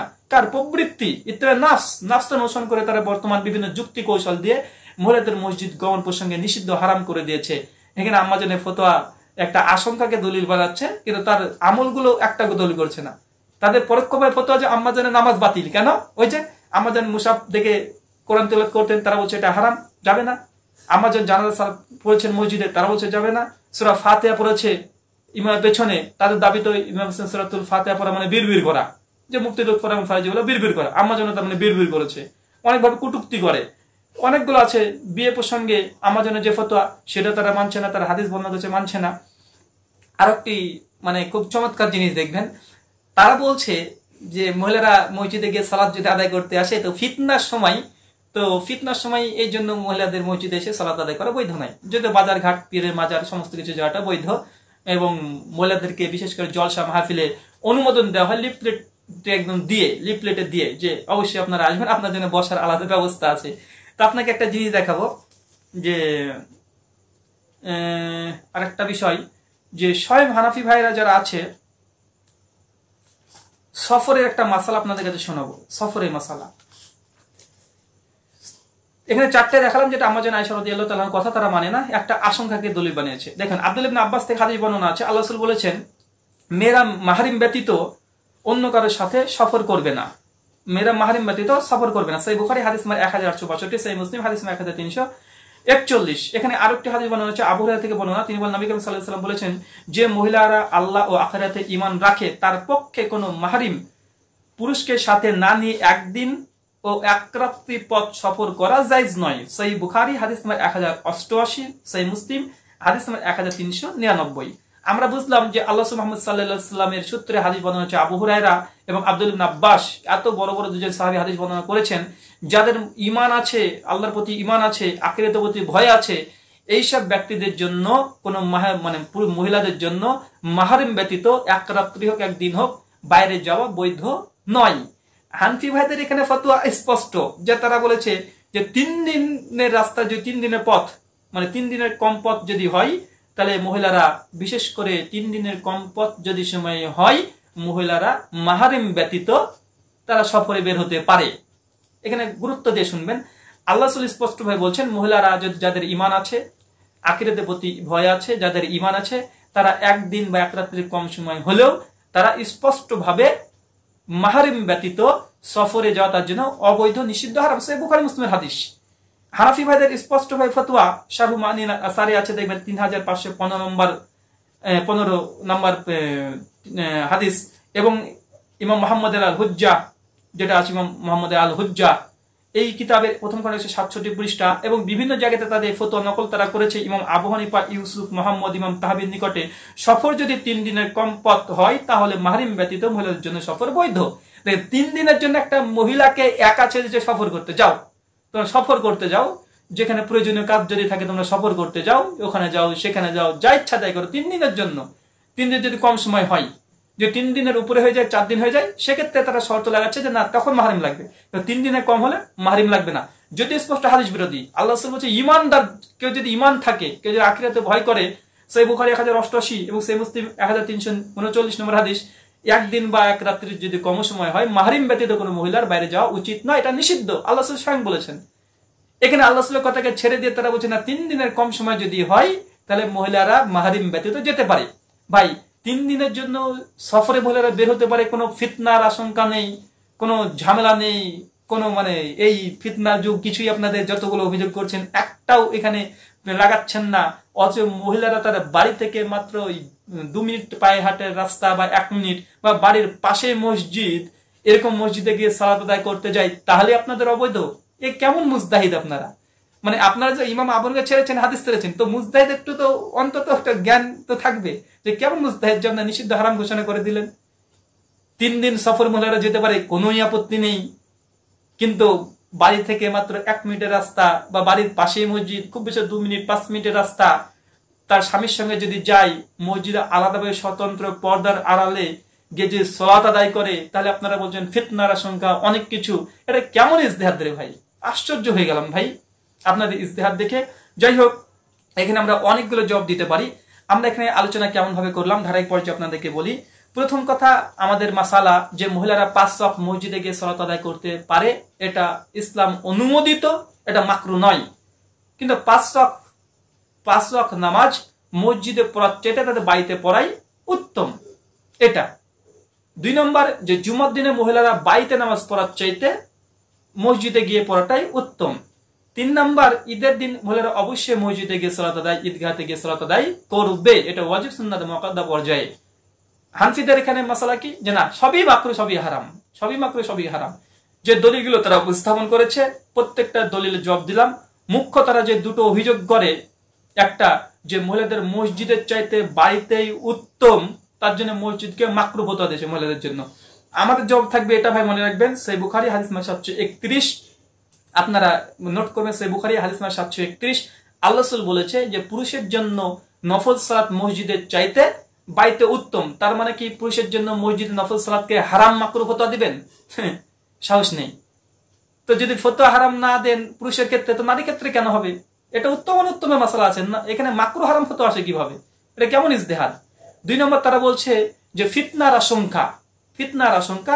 আমরা দলিল দিয়েছি বিভিন্ন জায়গা থেকে, যে সঙ্গে আল্লাহ রাসূলের যুগেও এরকম ফিতনা ফাসাদ ছিল, এরকম জেনা ব্যভিচারের মতো কাজ হয়েছে, যেটা একাধিক জায়গা আছে, বুখারী হাদিস নাম্বার 6814, 6820, সহিহ মুসলিম 1693, আর সবচেয়ে বড় ফিতনা কি সুনান তিরমিজি হাদিস নাম্বার 1454, যে একজন জড়িয়ে ধরেছিল, মানে ধরে ফেলেছিল এবং তার শারীরিক চাহিদা পূরণ করেছিল, তারপরেও তারা নিষিদ্ধ হারাম ফতোয়া দেয়নি। আপনারা দিচ্ছেন কিভাবে? তারপর জব যে আম্মাজান আয়েশা রাদিয়াল্লাহু তাআলা আনহা স্বয়ং তিনি মানে 55 হিজরিতে সাদ বিন আবি ওয়াক্কাসের জানাজা সালাত মসজিদে পড়েছে, তো আপনারা নিষেধ এখানে ঘোষণা করছেন কিভাবে? 5 নম্বর আমরা আরো এখানে দিলাম যে স্বয়ং আম্মাজান আয়েশা রাদিয়াল্লাহু তাআলা আনহা সূত্রে তারা অনেক আছে মাসালা আছে তারা মানে না। এবার একটা ঐতিহাসিক ঘটনা নিয়ে আমরা বর্ণনা করব এবং এটা শেষ আলোচনা হবে। এটা আমি এতক্ষণ আলোচনা করিনি, এই কারণে দলিল উপস্থাপন করলাম। আপনার ইতিপূর্বে মানে এখনই স্পষ্ট হয়েছেন যে তাদের দলিলের অসরতা, পাশাপাশি মহিলারা মসজিদে গিয়ে সালাত আদায় করতে পারে, এর মধ্যে কোনো আপত্তি নেই। তাই এই নিয়ে যারা বাকবিতণ্ড করছে এটা মানে সঠিক নয়, এটা স্পষ্ট ভুল, এটা ইসলাম অনুমোদিত নয়, এভাবে কখনোই সম্ভব নয়। ইমাম আবু হানিফা আলহামদুলিল্লাহ আহলে হাদিসদের সঙ্গে আছে, আমাদের সঙ্গে আছে। ইমাম মোহাম্মদ আছে, ইমাম আবু ইউসুফ আছে, আমাদের সঙ্গে আছে আলহামদুলিল্লাহ, তাদের সঙ্গে নেই ইনশাআল্লাহ। এখানে একটি ঘটনা যে আতিকা, এই ঘটনাটি বর্ণনা করেছে বিভিন্ন জায়গাতে, তাদের বই হানাফি কিল্লাতে ঘটনাটা নিয়ে এসেছে এবং অধ্যায় হচ্ছে আতিকা রাদিয়াল্লাহু তাআলা একটা চমৎকার ঘটনা। চমৎকার ঘটনা কি যে আতিকা রাদিয়াল্লাহু তাআলা আনহা তিনি মসজিদে মানে একটা কিচ্ছা, একটা ঘটনা আছে, ঘটনা আপনারা অনেকে শুনেছেন, সময় নষ্ট করছি না। আমি শুধু বলবো আজ আতিকা থেকে যে ঘটনাটা বর্ণনা হয় একটা চমৎকার ঘটনা বলে হানাফি ভাইরা ফেমাস করে বেড়ায়, যে তেনাকে একজন চেপে ধরেছিল অথচ তিনি তার স্বামী ছিলেন, শুধুমাত্র তাকে বোঝানোর উদ্দেশ্যে এখন ফিতনার সময় মসজিদে যাওয়া উচিত নয়। তারা এই দলিলটা বিভিন্ন জায়গা থেকে তারা এখানে দিচ্ছে, তারা উসুল গাবা থেকে দিচ্ছে, আর তামহিদ থেকে দিচ্ছে, হাফিজ ইবনে আব্দুল বারের বিভিন্ন জায়গা থেকে তারা দলিলটা উপস্থাপন করেছে, বলছে আতিকার চমৎকার ঘটনা বলে তারা উল্লেখ করেছে। দলিলটা বিভিন্ন জায়গা থেকে দিয়েছে, আপনাদের কাছে শুধুমাত্র কোন কোন গ্রন্থ থেকে দলিলটা উপস্থাপন করেছে। জি, আতিকার চমৎকার ঘটনা, নাসিরুদ্দিন চাঁদপুরি হানাফি কেল্লা প্রথম খণ্ড 75 পৃষ্ঠা এবং বিভিন্ন ওয়েবসাইটে এই দলিলটা দিয়েছে। এটা হচ্ছে উসুল দাওয়া পঞ্চম খণ্ড 338 নম্বর পৃষ্ঠা, ক্রমিক নাম্বার 7088, ইবনে আব্দুল বারের লিখিত গ্রন্থ তামহিদে আছে 23 খণ্ড 404 পৃষ্ঠাতে। বিভিন্ন জায়গাতে এই ঘটনা আছে যে আতিকাকে শুধু বোঝানোর জন্য, আতিকা রাদিয়াল্লাহু তাআলা আনহাকে বোঝানোর জন্যই যখন ফিতনার সময় এখন মসজিদে গিয়ে সালাত আদায় করা উচিত নয়, কিন্তু তিনি জেদ ধরে বসেছেন আমরা সালাত আদায় করবই। তো একদিন তিনি মসজিদে যাবার পূর্বে তার স্বামী তিনি আগে চলে গিয়েছিলেন, আতিকা রাদিয়াল্লাহু তাআলা আনহার আগেই তিনি ঝোপের মধ্যে বসেছিলেন, আতিকা আসলেন, তাকে গটমট করে চেপে ধরেছিল। আতিকা রাদিয়াল্লাহু তাআলা তিনি বুঝতে পারেন ওটা তার স্বামী ছিল। পরবর্তী সময় তিনি বাড়িতে গিয়ে ভয়ে ভীতু সন্ত্রস্ত হয়ে তিনি তখন মানে মনে মনে পরিকল্পনা করলেন আর কোনোদিন তিনি মসজিদে যাবেন না, আর তারপর থেকে তিনি যাননি।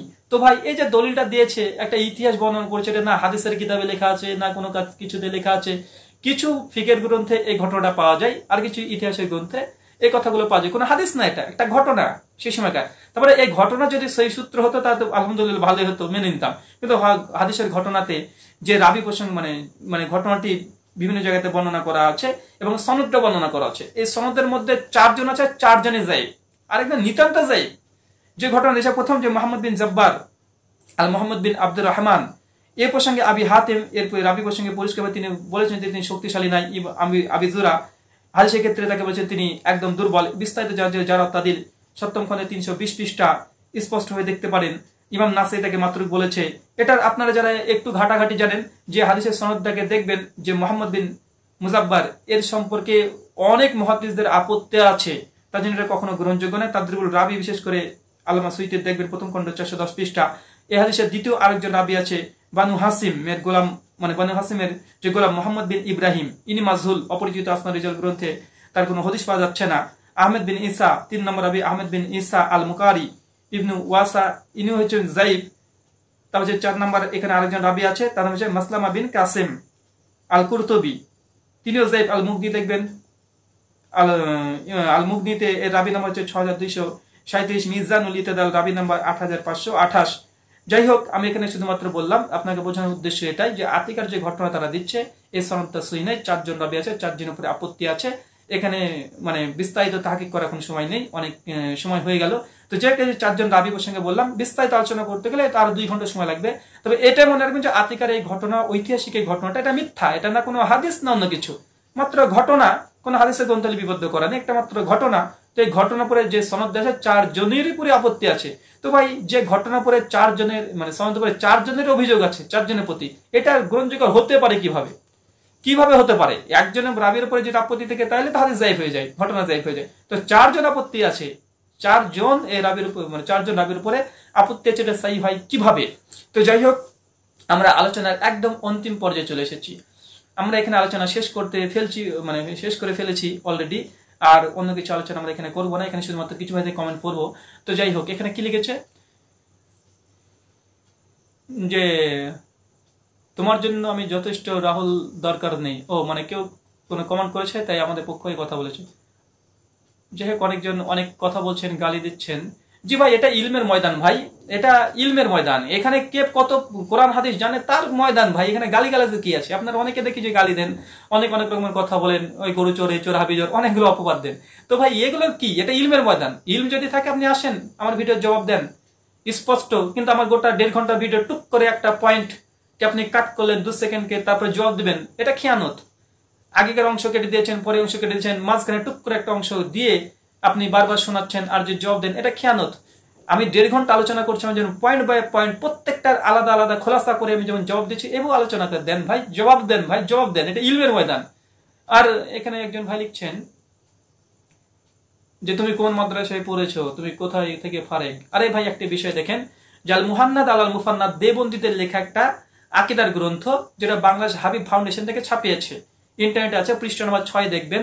হাজি ইমদাদুল মাহাজের মাক্কির উপরে বেশ কিছু দেবন্দীদের আপত্তি ছিল, তিনি বড় মাপের আলিম নন, তার জন্য অনুবাদ করতে গিয়ে বাংলা ভাষাতে হাবিব ফাউন্ডেশন থেকে যেটা ছাপিয়েছে, আল মুহান্নাদ আলাল মুফান্নাদ 6 নম্বর পৃষ্ঠাতে তিনি লিখে দিয়েছেন, একদম প্রথম 6টা লাইন আপনারা স্পষ্টভাবে দেখবেন যে লিখেছেন যে দলিল কে দিচ্ছে, মানে কে কত বড় আলিম এটা দেখার প্রয়োজন নেই, সেটি কোরআন সুন্নাহ থেকে দলিল দেয়, সেটা হুজ্জত, সেটা দলিল। কেন?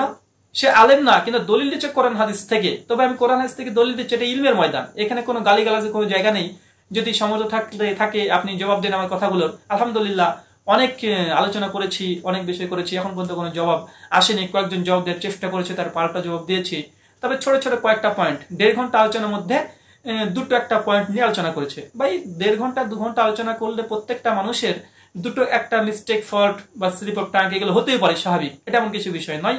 এটা আমি অনেক, যদি আমরা দেখাতে শুরু করি যে অনেক আছে। যেমন একটা বলে দিই যে লুৎফর রহমান ফরাজি নাটোরের আলোচনাতে দেখবেন, নাটোরের বাহাসের চূড়ান্ত সিদ্ধান্ত বলে একটি লুৎফর রহমান ফরাজি একটা কি করেছেন, তার AGS মিডিয়া থেকে তিনি একটি লিঙ্ক তিনি শেয়ার করেছেন। তো ওখানে তিনি প্রথমেই পড়ছেন বিসমিল্লাহির রহমানির রহিম ইজা কুলজাল হক ওয়া যাকাল বাতিল। লুৎফর রহমান ফরাজি কোরআন থেকে আয়াত তিলাওয়াত করছেন যে বিসমিল্লাহির রহমানির রহিম ইজা কুলজাল হক ওয়া যাকাল বাতিল। ভাই বলুন তো, ইজা শব্দ ওখানে আছে? ইজা আছে না কুল আছে? কুল বুঝে, ইজা জা আল হক ওয়া যাকাল বাতিল। ইজা পড়ছে প্রথমে, যা আল হক তারপরে পড়ছে। ভালো, তার বক্তৃতা দেবেন, আমার ফেসবুক থেকে শেয়ার করেছেন, বলেছেন এটা অকাট্য জবাব দেব। তো উনি পড়ছেন কি, ইজা জা আল হক ওয়া যাকাল বাতিল ইন্নাল বাতিলা কানা যাহুকা। এই তিনি পড়লেন। তো আমি বলছি যে আমি তো কোরআনে হাফেজ না। তারপর তিনি যে ইজা পড়ছেন, এটা ইজা নেই এখানে, এটা হচ্ছে কুল, মানে বলো, জা আল হক এসেছে সত্য, ওয়া যাকাল বাতিল চলে গেছে মিথ্যা। এটা যে ইজা শব্দ নেই, কিন্তু লুৎফর রহমান ফরাজি তিনি ইজা শব্দ লাগিয়েছেন। তবে তারপরে ইজা শব্দটা অবতীর্ণ হয়েছে নাকি? কোরআন অপব্যাখ্যা, স্পষ্ট অপব্যাখ্যা। আমাদের মধ্যে কেউ যদি ভুলটা করে, তিনি একদম স্পষ্ট দেখায় যে কোরআনের খেয়ানত, হাদিসের খেয়ানত। তিনি স্বয়ং কোরআনের একটা ইজা শব্দকে পড়েছেন, কিন্তু সূরা বানী ইসরাঈল 17 আয়াত নম্বর 81 ইজা শব্দই নেই, ওখানে কুল শব্দ আছে, কিন্তু এটা তিনি বাদ দিয়ে করেছেন, কুল বাদ দিয়ে তিনি ইজা লাগিয়ে দিয়েছেন। তো এটাতে তিনি একটা ভুল করেছেন। তো যাই হোক, এরকম স্লিপ অফ টাং অনেক আছে। যে মুফতি নোমাল কাসিমি নাই, উনি তো অনেক ভুল, পদে পদে ভুল করে উনি। তার ভুল ধরতে গেলে অনেক সময় মানে ভুল ধরে শেষ করা যাবে না। ওই যে একজন আছে, ওর নাম কি যেন ভুলে গেলাম, মুফতি শাফি কাশেমি, তিনি সাহিহ ইবনে খুজাইমা রেফারেন্সের প্রথম খণ্ড 117 পৃষ্ঠা নাকি একটা বললো, কিন্তু ওখানে 117 পৃষ্ঠা না, আছে 243 পৃষ্ঠা। কোন নুসখা যদি বলে না, অন্য কোনো নুসখা, যে অন্য কোনো নুসখাতেও নেই ইবনে খুজাইমার, মানে আলা সাদরি বুকের উপরে হাত বাঁধলেন, 243 পৃষ্ঠা, হাদিস না 479, তিনি 117 না 115 কি একটা বললেন। যাই হোক, তিনি রেফারেন্স ভুল দিয়েছেন। যে এরকম ভুল অনেক পাওয়া যায়, এরকম ভুল অনেক পাওয়া যায়, কিন্তু এই ভুলগুলো নিয়ে জবাব দেওয়া এটা বড় পণ্ডিতের কাজ নাই। যে দলিলগুলো নিয়ে আলোচনা করছি, সেই দলিলের জন্য এটা ইলমের ময়দান। কার কত ইলম আছে আপনারা প্রকাশ্যভাবে দলিল উপস্থাপন করে তার জবাব দেন, তবে বুঝবো না যে আপনারা জবাব দিচ্ছেন। আমি এখান থেকে সংক্ষিপ্ত আলোচনা এটা যে মহিলাদের মসজিদে গিয়ে 5 ওয়াক্ত সালাত আদায় করা বৈধ, বাড়িতে পড়া উত্তম, জুম্মার দিনে মহিলাদের মসজিদে গিয়ে পড়াটি উত্তম, বাড়ির চাইতে 3, ঈদের দিনে যাওয়াটি মহিলাদের জন্য অবশ্যই অপরিহার্য, অবশ্যই তারা যাবে।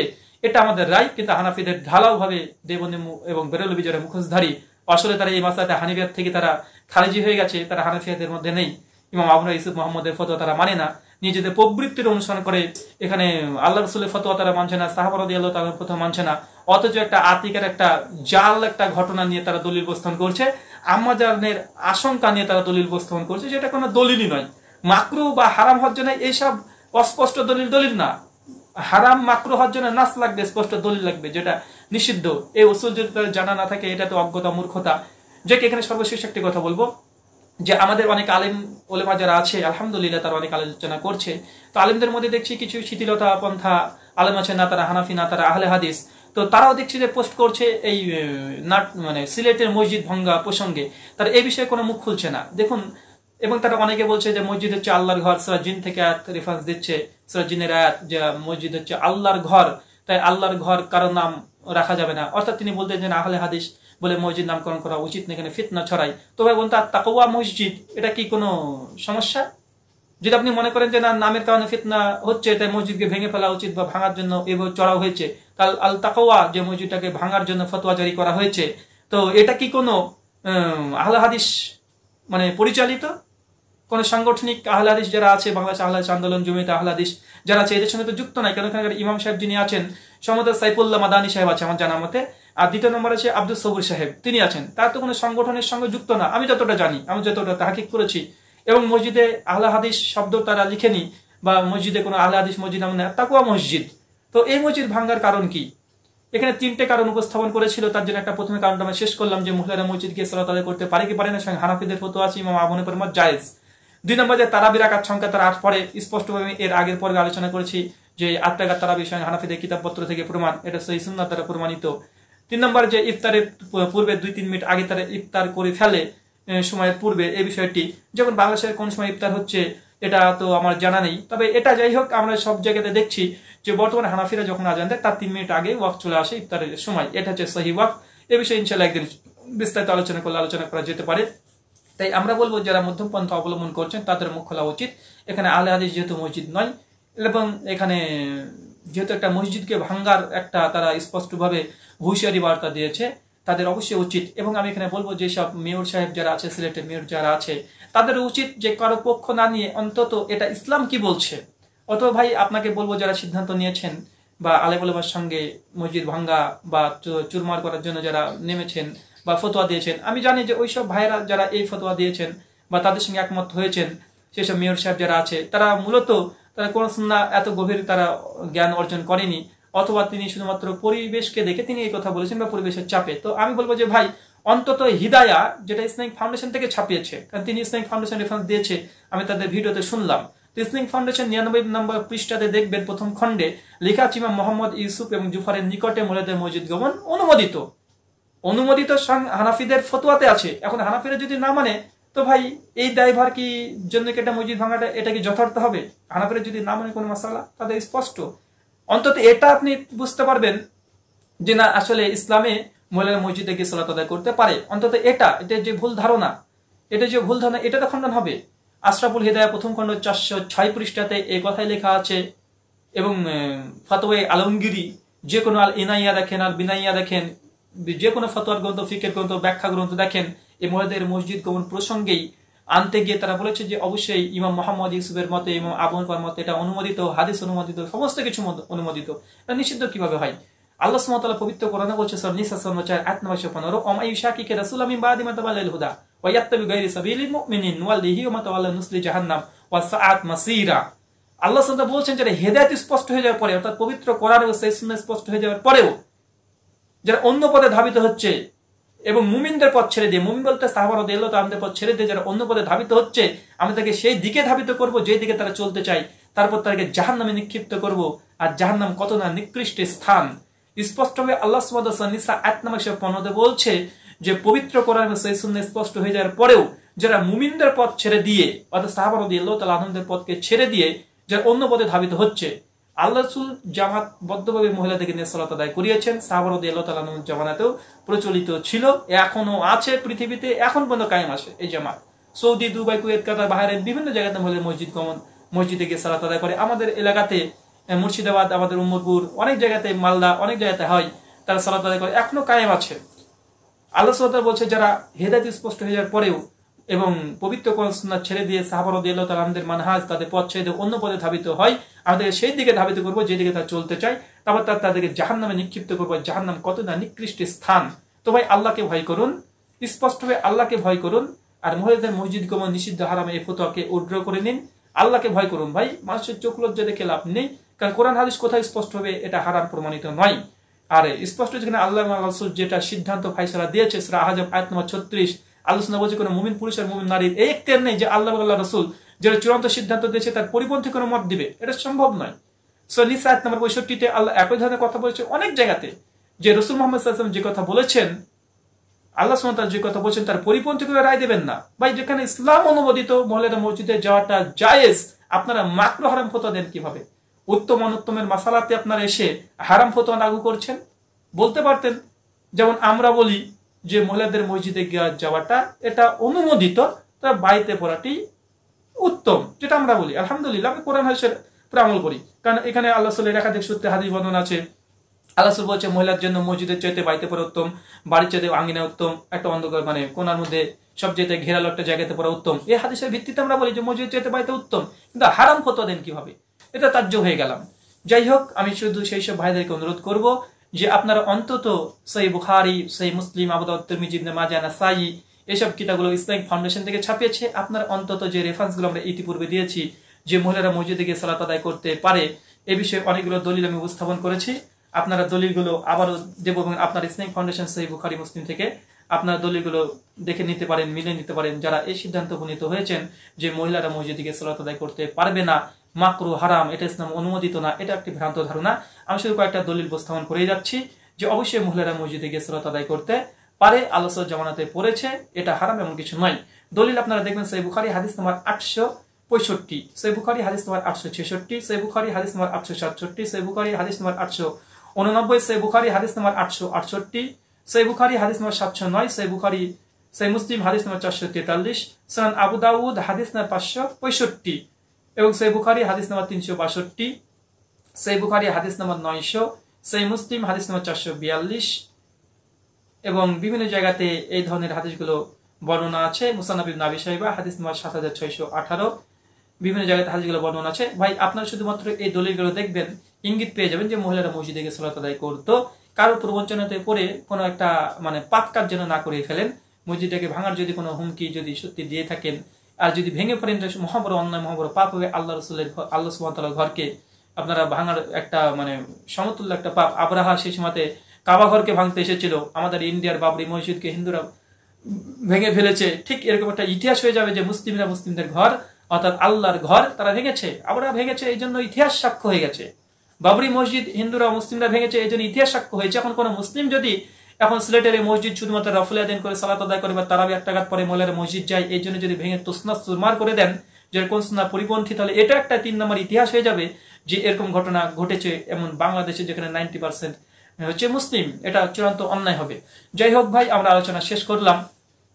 এখানে দর্শক শ্রোতাদের যদি কিছু প্রশ্ন থাকে সরাসরি আমরা প্রশ্নোত্তর মধ্যে চলে যাবো ইনশাআল্লাহ, তারপরে আমরা এখান থেকে বেরিয়ে পড়বো ইনশাআল্লাহ। আপনাদের এই বিষয়ে কোনো প্রশ্ন থাকলে আপনারা প্রশ্ন করতে পারেন, কোনো গালিগালাজ, ভাষা খারাপ এগুলো করবেন না। যাই হোক, আপনারা প্রশ্ন করতে পারেন।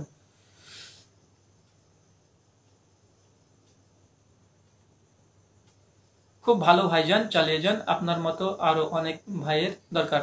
আলহামদুলিল্লাহ ভাই, দোয়া করবেন।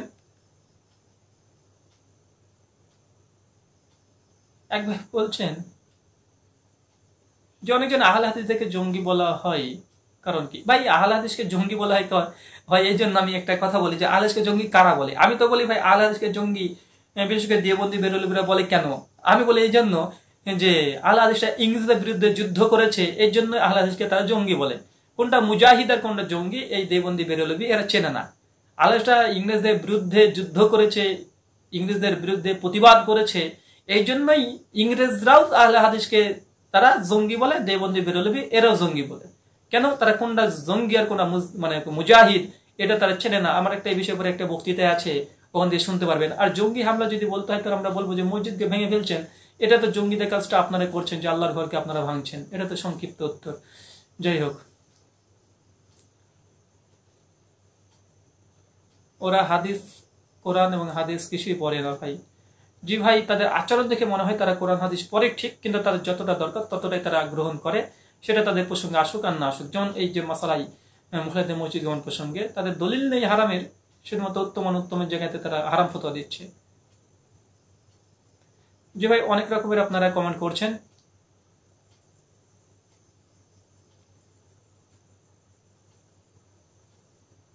একবার বলছে বাইতুল মুকাররম মসজিদে মহিলারা মসজিদে গিয়ে সালাত আদায় করে। জি ভাই, এটা আমার জানা নেই। যদি হয় তাহলে এটা তো জাতি কে বোঝানো উচিত যে বাইতুল মুকাররমের মতো একটা মসজিদেও মহিলারা সালাত আদায় করে, তাহলে ওখানে অসুবিধা কোথায়? রাইয়ান রাজীব ভাই বলছে চালিয়ে যান, মহিলারা মসজিদে গিয়ে দিন শিখলেই আমাদের সন্তানরা বেশি উপকৃত হবে। নিসান ভাই, জি আলহামদুলিল্লাহ ভাই, এমনটি তো সাহাবা রাদিয়াল্লাহু তাআলা আনহু জামানাতে ছিল। একজন সাহাবী রাদিয়াল্লাহু তাআলা না, তিনি বলছেন যে আল্লাহ রাসূলের সঙ্গে সালাত আদায় করতে করতে তিনি সূরা কাহাফ সূরা কাহাফ তিনি পুরোটাই মুখস্থ করে ফেলেছিলেন। যে আলহামদুলিল্লাহ, এটা যদি আমাদের যুগে এমন প্রচলিত থাকতো তাহলে মহিলারা অনেক বেশি শিক্ষিত হতো, অনেক বেশি জানতো। কিন্তু বর্তমান প্রেক্ষাপট আমাদের ভারত, বাংলাদেশ, পাকিস্তানের যে অবস্থা, মহিলাদেরকে কোণঠাসা করতে চাইছে। যেগুলো ইসলাম যেখানে হক দিয়েছে, যেখানে ইসলাম যে হুকুক দিয়েছে মানে অর্থাৎ মহিলাদেরকে, সেখানে বেশ কিছু আলেমদের ফতোয়ার কারণেই ইসলামকে অনেক রকম কটূক্তি করছে। বিশেষ করে বিভিন্ন জাল হাদিসের কারণে তো এইসব নাস্তিকগুলো, বিভিন্ন জাল এবং জয়ীফ হাদিসের কারণে নাস্তিকরা অনেক অপবাদ তোলে আল্লাহ রাসূলের জীবনের উপরে। এবার এগুলি দিয়ে যদি বলি যে আল্লাহ রাসূলের জীবনের উপরে জাল হাদিস রচনা করা হয়েছে আর তার জন্য নাস্তিকরা দলিল পেয়েছে, আবার মুকাল্লিদরা বলে না জয়ীফ জাল হাদিস আমলযোগ্য, তো যারা নাস্তিক আছে তাদের দোষ কি? তারা তো জয়ীফ জাল হাদিস দিয়ে আল্লাহ রাসূলের জীবনের উপরে আপত্তি করছে। আর এটা হচ্ছে সবচেয়ে বড় কথা, জাল এবং জয়ীফ হাদিসকে যদি হুজ্জাত দলিল গ্রহণ করে তো আল্লাহ রাসূলের উপরে অপবাদ দেওয়ার নামান্তর, প্লাস আল্লাহ রাসূলের জীবনীটাকে কলঙ্কিত করার নামান্তর। কেন? জাল এবং জয়ীফ হাদিস নিয়ে ওইসব নাস্তিকরা তারা এইসব কর্মগুলো করছে। বাংলাদেশে অসংখ্য মসজিদ আছে যেখানে এক ভাই পড়ছে, শাকিন মোল্লা একজন সাংবাদিক, তিনি লিখেছেন বাংলাদেশে অসংখ্য মসজিদ আছে যেখানে পৃথক পর্দা বজায় রেখে মহিলারা একই জগতে সালাত আদায় করে, এমনকি জাতীয় মসজিদ বাইতুল মুকাররমেও। আলহামদুলিল্লাহ, এই শাকিল মোল্লা ভাই তিনি একজন সাংবাদিক, তিনি এখানে আমাকে একটি তথ্য দিয়েছেন। এখানে দুজন তথ্য দিয়েছেন, আমি একজনের উপরে নির্ভর করে কথাটা বললাম না, দুজন সাক্ষ্য নিলাম। দুজন ভাই বলছেন যে বাইতুল মুকাররমে পর্দার অন্তরাল থেকে, পর্দার আড়াল থেকে বাইতুল মুকাররমেও, যেটা জাতীয় মসজিদ বাংলাদেশ, সেখানে সালাত আদায় করা হয়। আলহামদুলিল্লাহ ভাই, এটা তো জ্বলন্ত। যারা মসজিদে মহিলাদেরকে আসার জন্য এইভাবে ফতোয়া দিচ্ছে জায়েজ নয়, তো এইসব বিষয়ে তাদের ফতোয়া কি? এটা শিক্ষা নেওয়া উচিত যে বাইতুল মুকাররমের মতো মসজিদে সালাত আদায় করছে, আপত্তি নেই, তো তাকওয়া মসজিদে যদি সালাত আদায় করে তাহলে কেন এটা অবৈধ হারাম ঘোষণা দেবে?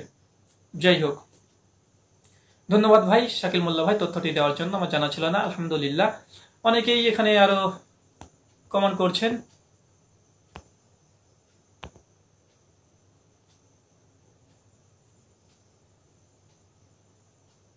মোহাম্মদ সাইদুর রহমান ভাই বলছে হ্যাঁ, বাইতুল মুকাররম নিউ মার্কেট বিজয়নগরে, যা আমাদের বাসার নিকটে, একটি মসজিদে মহিলারা মসজিদের নামাজ পড়তে পারে। আর এই মসজিদগুলো হানাফি মসজিদ। আলহামদুলিল্লাহ, তিনজন ভাই মানে সাক্ষ্য পেলাম, এবং আমি তিনজন ভাইয়ের মধ্যে মোহাম্মদ সাইদুর রহমান এবং শাকির মোল্লা ভাইয়ের সঙ্গে সাক্ষাৎ করেছি আলহামদুলিল্লাহ বাংলাদেশে। তারা পরেজগার মুত্তাকি, গ্রহণযোগ্য ব্যক্তি, তাদের এই কথাগুলো সত্য অবশ্যই। এখানে কোনো ফাসিক ব্যক্তির কাছে খবর নিলাম না, তাদেরকে খুব ভালোভাবে চিনি। সাইদুর রহমান ভাইয়ের বাড়িতে তুমি গিয়েছি, তার বিখ্যাত একটি বই, খুব মানে প্রসিদ্ধ একটি বই আছে বাংলা ভাষাতে, ওহির জ্ঞান, বইটা বেশ 600-700 পৃষ্ঠার বই। আলহামদুলিল্লাহ, তিনি ওখানে খবর দিলেন যে বাইতুল মুকাররম মসজিদে এবং মানে এখানে মহিলারা সালাত আদায় করে। তো ভাই, বাইতুল মুকাররম মসজিদ এটা সরকারি মসজিদ, যদি মহিলারা সালাত আদায় করতে পারে, তো আহলে হাদিসরা যদি মসজিদে পর্দার মানে সহিত যদি সালাত আদায় করে, তো বাধা দেওয়ার এখানে কারণ কি? আলহামদুলিল্লাহ, তিনজন ভাইয়ের এখানে সাক্ষ্য পেয়ে গেছি, কথাটার ফলস বা মিথ্যা নাই।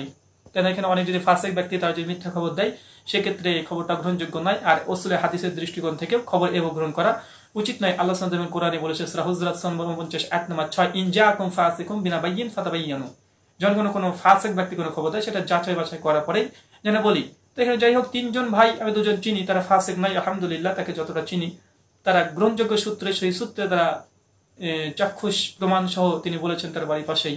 তো এই কথা অবশ্যই সত্য যে বাইতুল মুকাররম মসজিদে মহিলারা সালাত আদায় করে পুরুষ ইমামের পেছনে, পর্দার অন্তরাল থেকে। আর বাইতুল মোকাররম হচ্ছে বাংলাদেশের জাতীয় মসজিদ। আলহামদুলিল্লাহ। জি ভাই, অনেকে আছেন এখনো, অনেকে কমেন্ট করছেন, যে আপনারা কমেন্ট করতে থাকেন, আমি সমস্ত কমেন্ট পড়তে পারবো না হয়তো বা।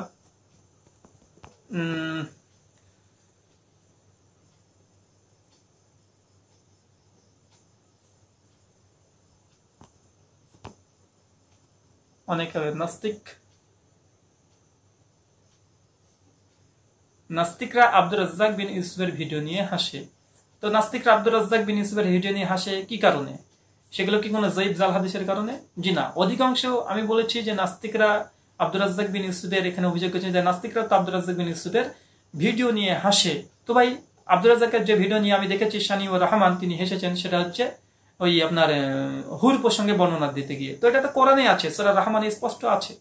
তখন নাস্তিকরা যে কোরআনকে অবমাননা করে আলাদা বিষয়। তো আমি যেখানে বলেছি যে জাল হাদিস এবং জাইফ হাদিস, এখানে আল্লাহ রসুলের উপরে কটূক্তি করা হয়, আল্লাহ সাল্লাল্লাহু জীবনের উপরে অপবাদ লেপন করা হয়, আল্লাহ সাল্লাল্লাহু জীবনের উপরে অপবাদ, শুধুমাত্র জাল এবং মিথ্যা ভুয়া হাদিস দিয়েই এইসব নাস্তিকরা কিন্তু তারা লিখছে। তাই আব্দুর রাজ্জাকের সঙ্গে জাইফ হাদিসের এখানে আকাশ পাতাল পার্থক্য আছে, যেটা আপনি যদি নিরপেক্ষ দৃষ্টিভঙ্গি নিয়ে দেখেন আপনারা বুঝতে পারবেন।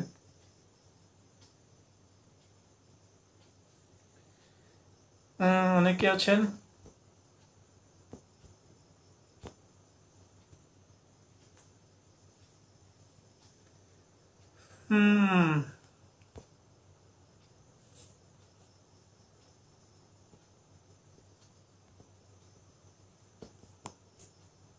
যাই হোক, অনেকে কমেন্ট করছে, সমস্ত কমেন্টের উত্তর দেওয়া তো সম্ভব নয়, কয়েক হাজার কমেন্ট পার হয়ে গেছে আলহামদুলিল্লাহ। জি আলহামদুলিল্লাহ। জি, যাই হোক ভাই, আমরা আলোচনা শেষ করতে চলেছি বা শেষ করে ফেললাম।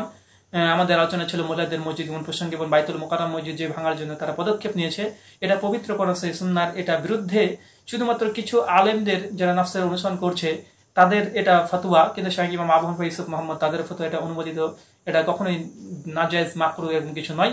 তাই মহান স্রষ্টা আল্লাহ সুবহানাহু ওয়া তাআলার কাছে এই দাবি, এই দোয়া আমরা করব, আল্লাহর কাছে দোয়া আমরা করবো এটাই যে আল্লাহ সুবহানাহু ওয়া তাআলা এই মসজিদকে যেন রক্ষা করা হয় এবং মহিলারা যে মসজিদে গিয়ে সালাত আদায় করতে পারে এটা যেন উন্মোচিত হয়। কেননা যেখানেই দেখবেন এখন বর্তমান যা হচ্ছে, মানুষ যত লড়ছে তত বেশি পুঁতে যাচ্ছে, যত আহলুল হাদিসদের পবিত্র এবং সেই সুন্নাহর সমালোচনা করা হচ্ছে, মানুষ তত বেশি জানার আগ্রহ করছে। আলহামদুলিল্লাহ, এই ঘটনার মধ্যেও অনেক মানুষ পবিত্র কোরআন সুন্নাহ পড়বে, যে কি ব্যাপার মসজিদকে ভাঙতে চাইছে, কি ব্যাপার দেখি তো হাদিস কোরআন কি বলে, যে মহিলাদের মসজিদে গিয়ে সালাত আদায় করতে পারে কি পারে না।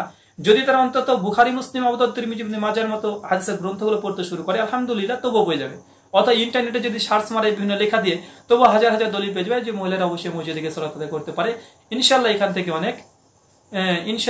থেকে অনেক ব্যক্তি এখান থেকে স্পষ্টভাবে হিদায়াত পেতে পারে, আর হিদায়াত পাবে এটাই স্বাভাবিক। কারণ বিশেষ করে যারা আব্দুল মতিন সাহেব 312 পৃষ্ঠা নাকি লিখেছেন। যাই হোক ভাই, আমরা এখানে শেষ করব। সর্বশেষ কথা হচ্ছে এটাই যে তারা যতই কৌশল করুক সুন্নাহকে মানে বিলুপ্ত করার জন্য এটা কখনোই সম্ভব নয়। এই জন্য আল্লাহ সুবহানাহু ওয়া তাআলা পবিত্র সূরা ইমরান 3 আয়াত 54 নামাজ 27 আয়াত নম্বর 50 বলেছে মাকার আল্লাহু খায়রুল মাকিরিন। তারাও চক্রান্ত করেছিল আর আল্লাহ বড় কৌশল করেছিল, আর আল্লাহ বড় কৌশলী। হয়তোবা বাংলাদেশের মাটিতে মানে এই যে এখন একটা ফিতনা তারা করছে যে মসজিদ ভেঙে ফেলবে, এই ফিতনার কারণে হয়তো অনেক মানুষ সহিহ আকীদা গ্রহণ করতে পারে। আল্লাহ সুবহানাহু ওয়া তাআলা তো ফিরআউনের ঘরে মুসা আলাইহিস সালামকে মানে তার মানে সবচেয়ে বড় শত্রু তারা মনে করতো, তিনিকে মানে ছোট থেকে বড় করা পর্যন্ত আল্লাহ সুবহানাহু ওয়া তাআলা ফিরআউনের উপরে দায়িত্ব ছেড়ে দিয়েছিল। তো যাই হোক, আমরা বিদায় নেব।